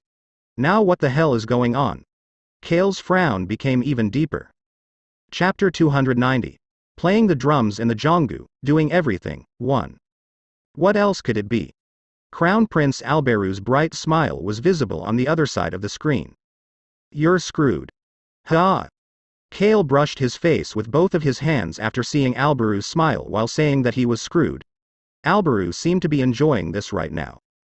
On the other hand, Sir Rex and Billows had turned pale. Their gaze was on the black dragon who was patting Kale's leg. Human. Do you not want to see the Imperial Prince? Cheer up. Pat pat. Rayan's chubby front paw continued to tap on Kale's leg. Sir Rex and Billows just turned away in shock. It's a dragon. I really did find a golden thread. Billows was mumbling, but nobody was paying any attention to him. Alberu just chuckled and shook his head. This is bad. The Imperial Prince is asking for you. As an honorary citizen of the Empire who received a Medal of Honor, shouldn't you go? Damn it. Kale held himself back from saying that out loud. But it really seems like the Imperial Prince is in a rush. He needs you to put out the fire. That was the reason. The Empire was looking for Kale because of the fire. The fire that Kale's fire of destruction had started in front of Maple Castle was still burning strong. The Empire knew about the pillars of fire in the Gorge of Death. Seeing as how Rosalind, who had been at the Gorge of Death, was with the Whipper Kingdom's forces, they were worried something similar might happen to them. That was why they were looking for Kale, who had put out the jungle fire. It's not like I can say no, Kale commented as if he was sighing. Why can't you say no? Sir Rex cautiously asked. Kale shrugged his shoulders and started to explain. They will start to get suspicious if I don't go. They'll think that the Roan Kingdom is supporting the Whipper Kingdom. The Mogoru Empire was already pressuring the Breck Kingdom. The Breck Kingdom keeps telling them that Rosalind has long been kicked out of the royal family, but that only continued to fuel the Empire's suspicions. Of course, they couldn't officially do anything as nothing was proven. It puts you in an awkward position. That is the case. It was when Rex, Kale, and the Pale Billows all nodded in agreement. You don't have to go. Excuse me? Crown Prince Alberu did not hesitate to say that. Miss Rosalind had some precious footage. Precious footage? Yes, and I have a copy of it too. He understood once I showed it to him. What could it be? Kale felt chills on his back for the first time in a while. However, Crown Prince Alberu was calm. Miss Rosalind recorded you suffering on the bed in the Eastern Continent's Inn. Ah. Kale started to frown. Suffering on the bed in the Eastern Continent's Inn. That was when he had been coughing up blood and shivering after earning the sky-eating water. Ron had shown Rosalind a short glimpse of his suffering when she had called. When did she record that? More important, why did she record that? Rayon shouted as Kale's face filled with shock. I didn't see that. My eyes were closed so I couldn't see it. Rayon Nim, it has been erased. Erased my ass. Both Rosalind and Alberu still had the footage, however, Alberu brushed it off like this while knowing that it was not something to show to a 6-year-old, even if that 6-year-old was a dragon. Rayon had not been able to see Kale in pain because he could only hear things at that time. That's too bad. Kale watched the conversation between the Crown Prince and the dragon with disbelief. Alberu made eye contact with him at that moment and happily added on. I told the Imperial Prince you are in recovery and in a lot of pain. He seemed to be so shocked and said that he hopes you survive so that he could see your smiling face again. Alberu did not like that footage at all, but could not forget the Imperial Prince's shocked expression. Anybody would find it to be shocking. I understand what kind of sacrifice the Roan Kingdom's hero had to make in order to protect the Roan Kingdom. Alberu had responded back to Imperial Prince Aiden's comment. We can't ever forget about all of his sacrifices. That is why the Roan Kingdom plans to protect Commander Kale Henitus and let him focus on his recovery. I understand. I would do the same thing. Alberu added on to the frowning Kale. So you don't need to worry about the Imperial Prince. He would never imagine that you would be helping the Whipper Kingdom. We can't do that. Crown Prince Alberu flinched and looked toward Kale. The corners of his mouth were slowly going up as if he had never been frowning. Alberu could not help but ask after seeing that expression. You're going to go? You're going to the Empire's side in order to see the Imperial Prince? Yes, sir. Ho. Kale heard Alberu's shocked gasp, but he was calm. What would the Empire think about me if I went to help the Empire even when I was in so much pain? They would think that he was not just an honorary citizen, but someone who truly loved the Empire. You sly bastard. Kale simply turned away and looked toward Billows. Billows seemed shocked, but Kale coldly asked a question. Billows, when are they saying the Alchemist's Bell Tower's Vice Tower Master and the Imperial Prince are planning on leaving? Billows recalled the information he had heard and quickly answered back. Within the next week, young Master Nim.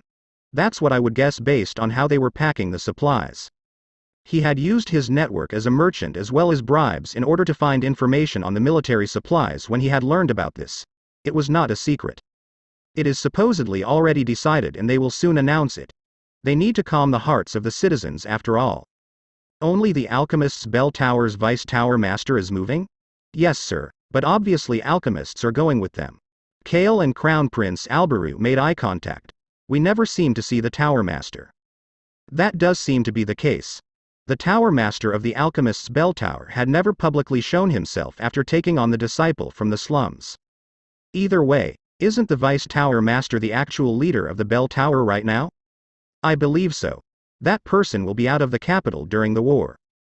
Kale responded back. It'll be an empty house. Although they didn't know where the tower master may be, the effective leaders known as the Imperial Prince and the Vice Tower Master would leave the capital. Well, the Emperor would still be there.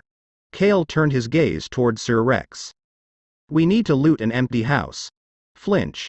Sir Rex could not help but shiver. It was at that moment. Are we looting again? We always loot whenever we come to the Empire. Let's just loot them all. Silence filled the room after the 6-year-old dragon's shout. Kale held back a sigh and shook his head. It's not like that. Human, it's not. Yes. Then what is it?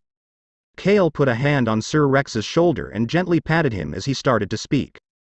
Let's kneel for a bit. Excuse me. What? Rex's pupils were shaking, however, Kale's pupils were firm. Gather some people. Excuse me. I will send you the signal within a week, so gather some people who'll be willing to kneel. What? They needed to make the move when the self-proclaimed owners of the empire were not present. They would take the first step to destroy the bell tower by having these average or poor citizens kneeling in front of the alchemist's bell tower. And you know the path, right? The path? Kale answered with a serious expression after seeing Sir Rex become flustered at this incomprehensible flow of conversation. The path you took to escape from the alchemist's bell tower. Sir Rex's face stiffened up. That path. That dirty and scary path that he had escaped through in his cat form while leaving his sister and brother behind. It was one of the underground sewers coming out of the alchemist's bell tower. There were a significant number of corpses in those underground sewers. I'm certain that you remember that path. The path to secretly enter the alchemist's bell tower. Of course, Rex still knew about it. He had gone back to that path when he made up his mind to get revenge for his siblings and reveal the truth to the world. He had gone back to that path before he made up his mind to become a knight. However, there were now guards watching the sewers, while the path had become even narrower and had been blocked with iron bars. He could not fit anymore after growing bigger in the past few years. He had hated himself at that point. He thought that he should have come a bit earlier. He might have been able to see his sister and brother one more time if he had done that. I cannot fit there anymore even in my cat form. It doesn't matter. It will be narrow for your 2 cats as well. That's fine. Kale confidently answered back to Sir Rex's concerned expression. Wouldn't a rat fit in there? I suppose so? Then that's enough. Kale knew a rat who was a coward but listened to his orders well. The mixed-blood dwarf rat Muller. He was able to transform into a rat form even as a mixed-blood dwarf rat. Alberu interjected at that moment. You must be Sir Rex. Your Highness. Alberu knew Rex's face but had been pretending not to know until now. Rex still had the Roan Kingdom's offer in his hand. Crown Prince Alberu put on his majestic princely smile on his face. Just relax and think about it without feeling any pressure. Nobody is forcing you. Your Highness. Rex had a complicated expression on his face after seeing the majestic but warm smile on Alberu's face. He then lowered his head and responded back. There are many issues, but the royal family is the biggest issue. Rex raised his head back up and looked at Alberu's hair through the screen. Alberu's hair was a beautiful blonde color that resembled the sun. I don't know if the Empire's citizens would accept someone like me who does not have the golden hair. Alberu had an odd smile on his face. The Roan Kingdom's Crossman royal family had been known to have the sun god's love since a long time ago. Their blonde hair was the symbol of that love. That golden glow was the symbol of royalty. I guess the Empire puts emphasis on gold as well. The Mogoru Empire had the Church of the Sun God as their national religion and had a story similar to that of the Roan Kingdom.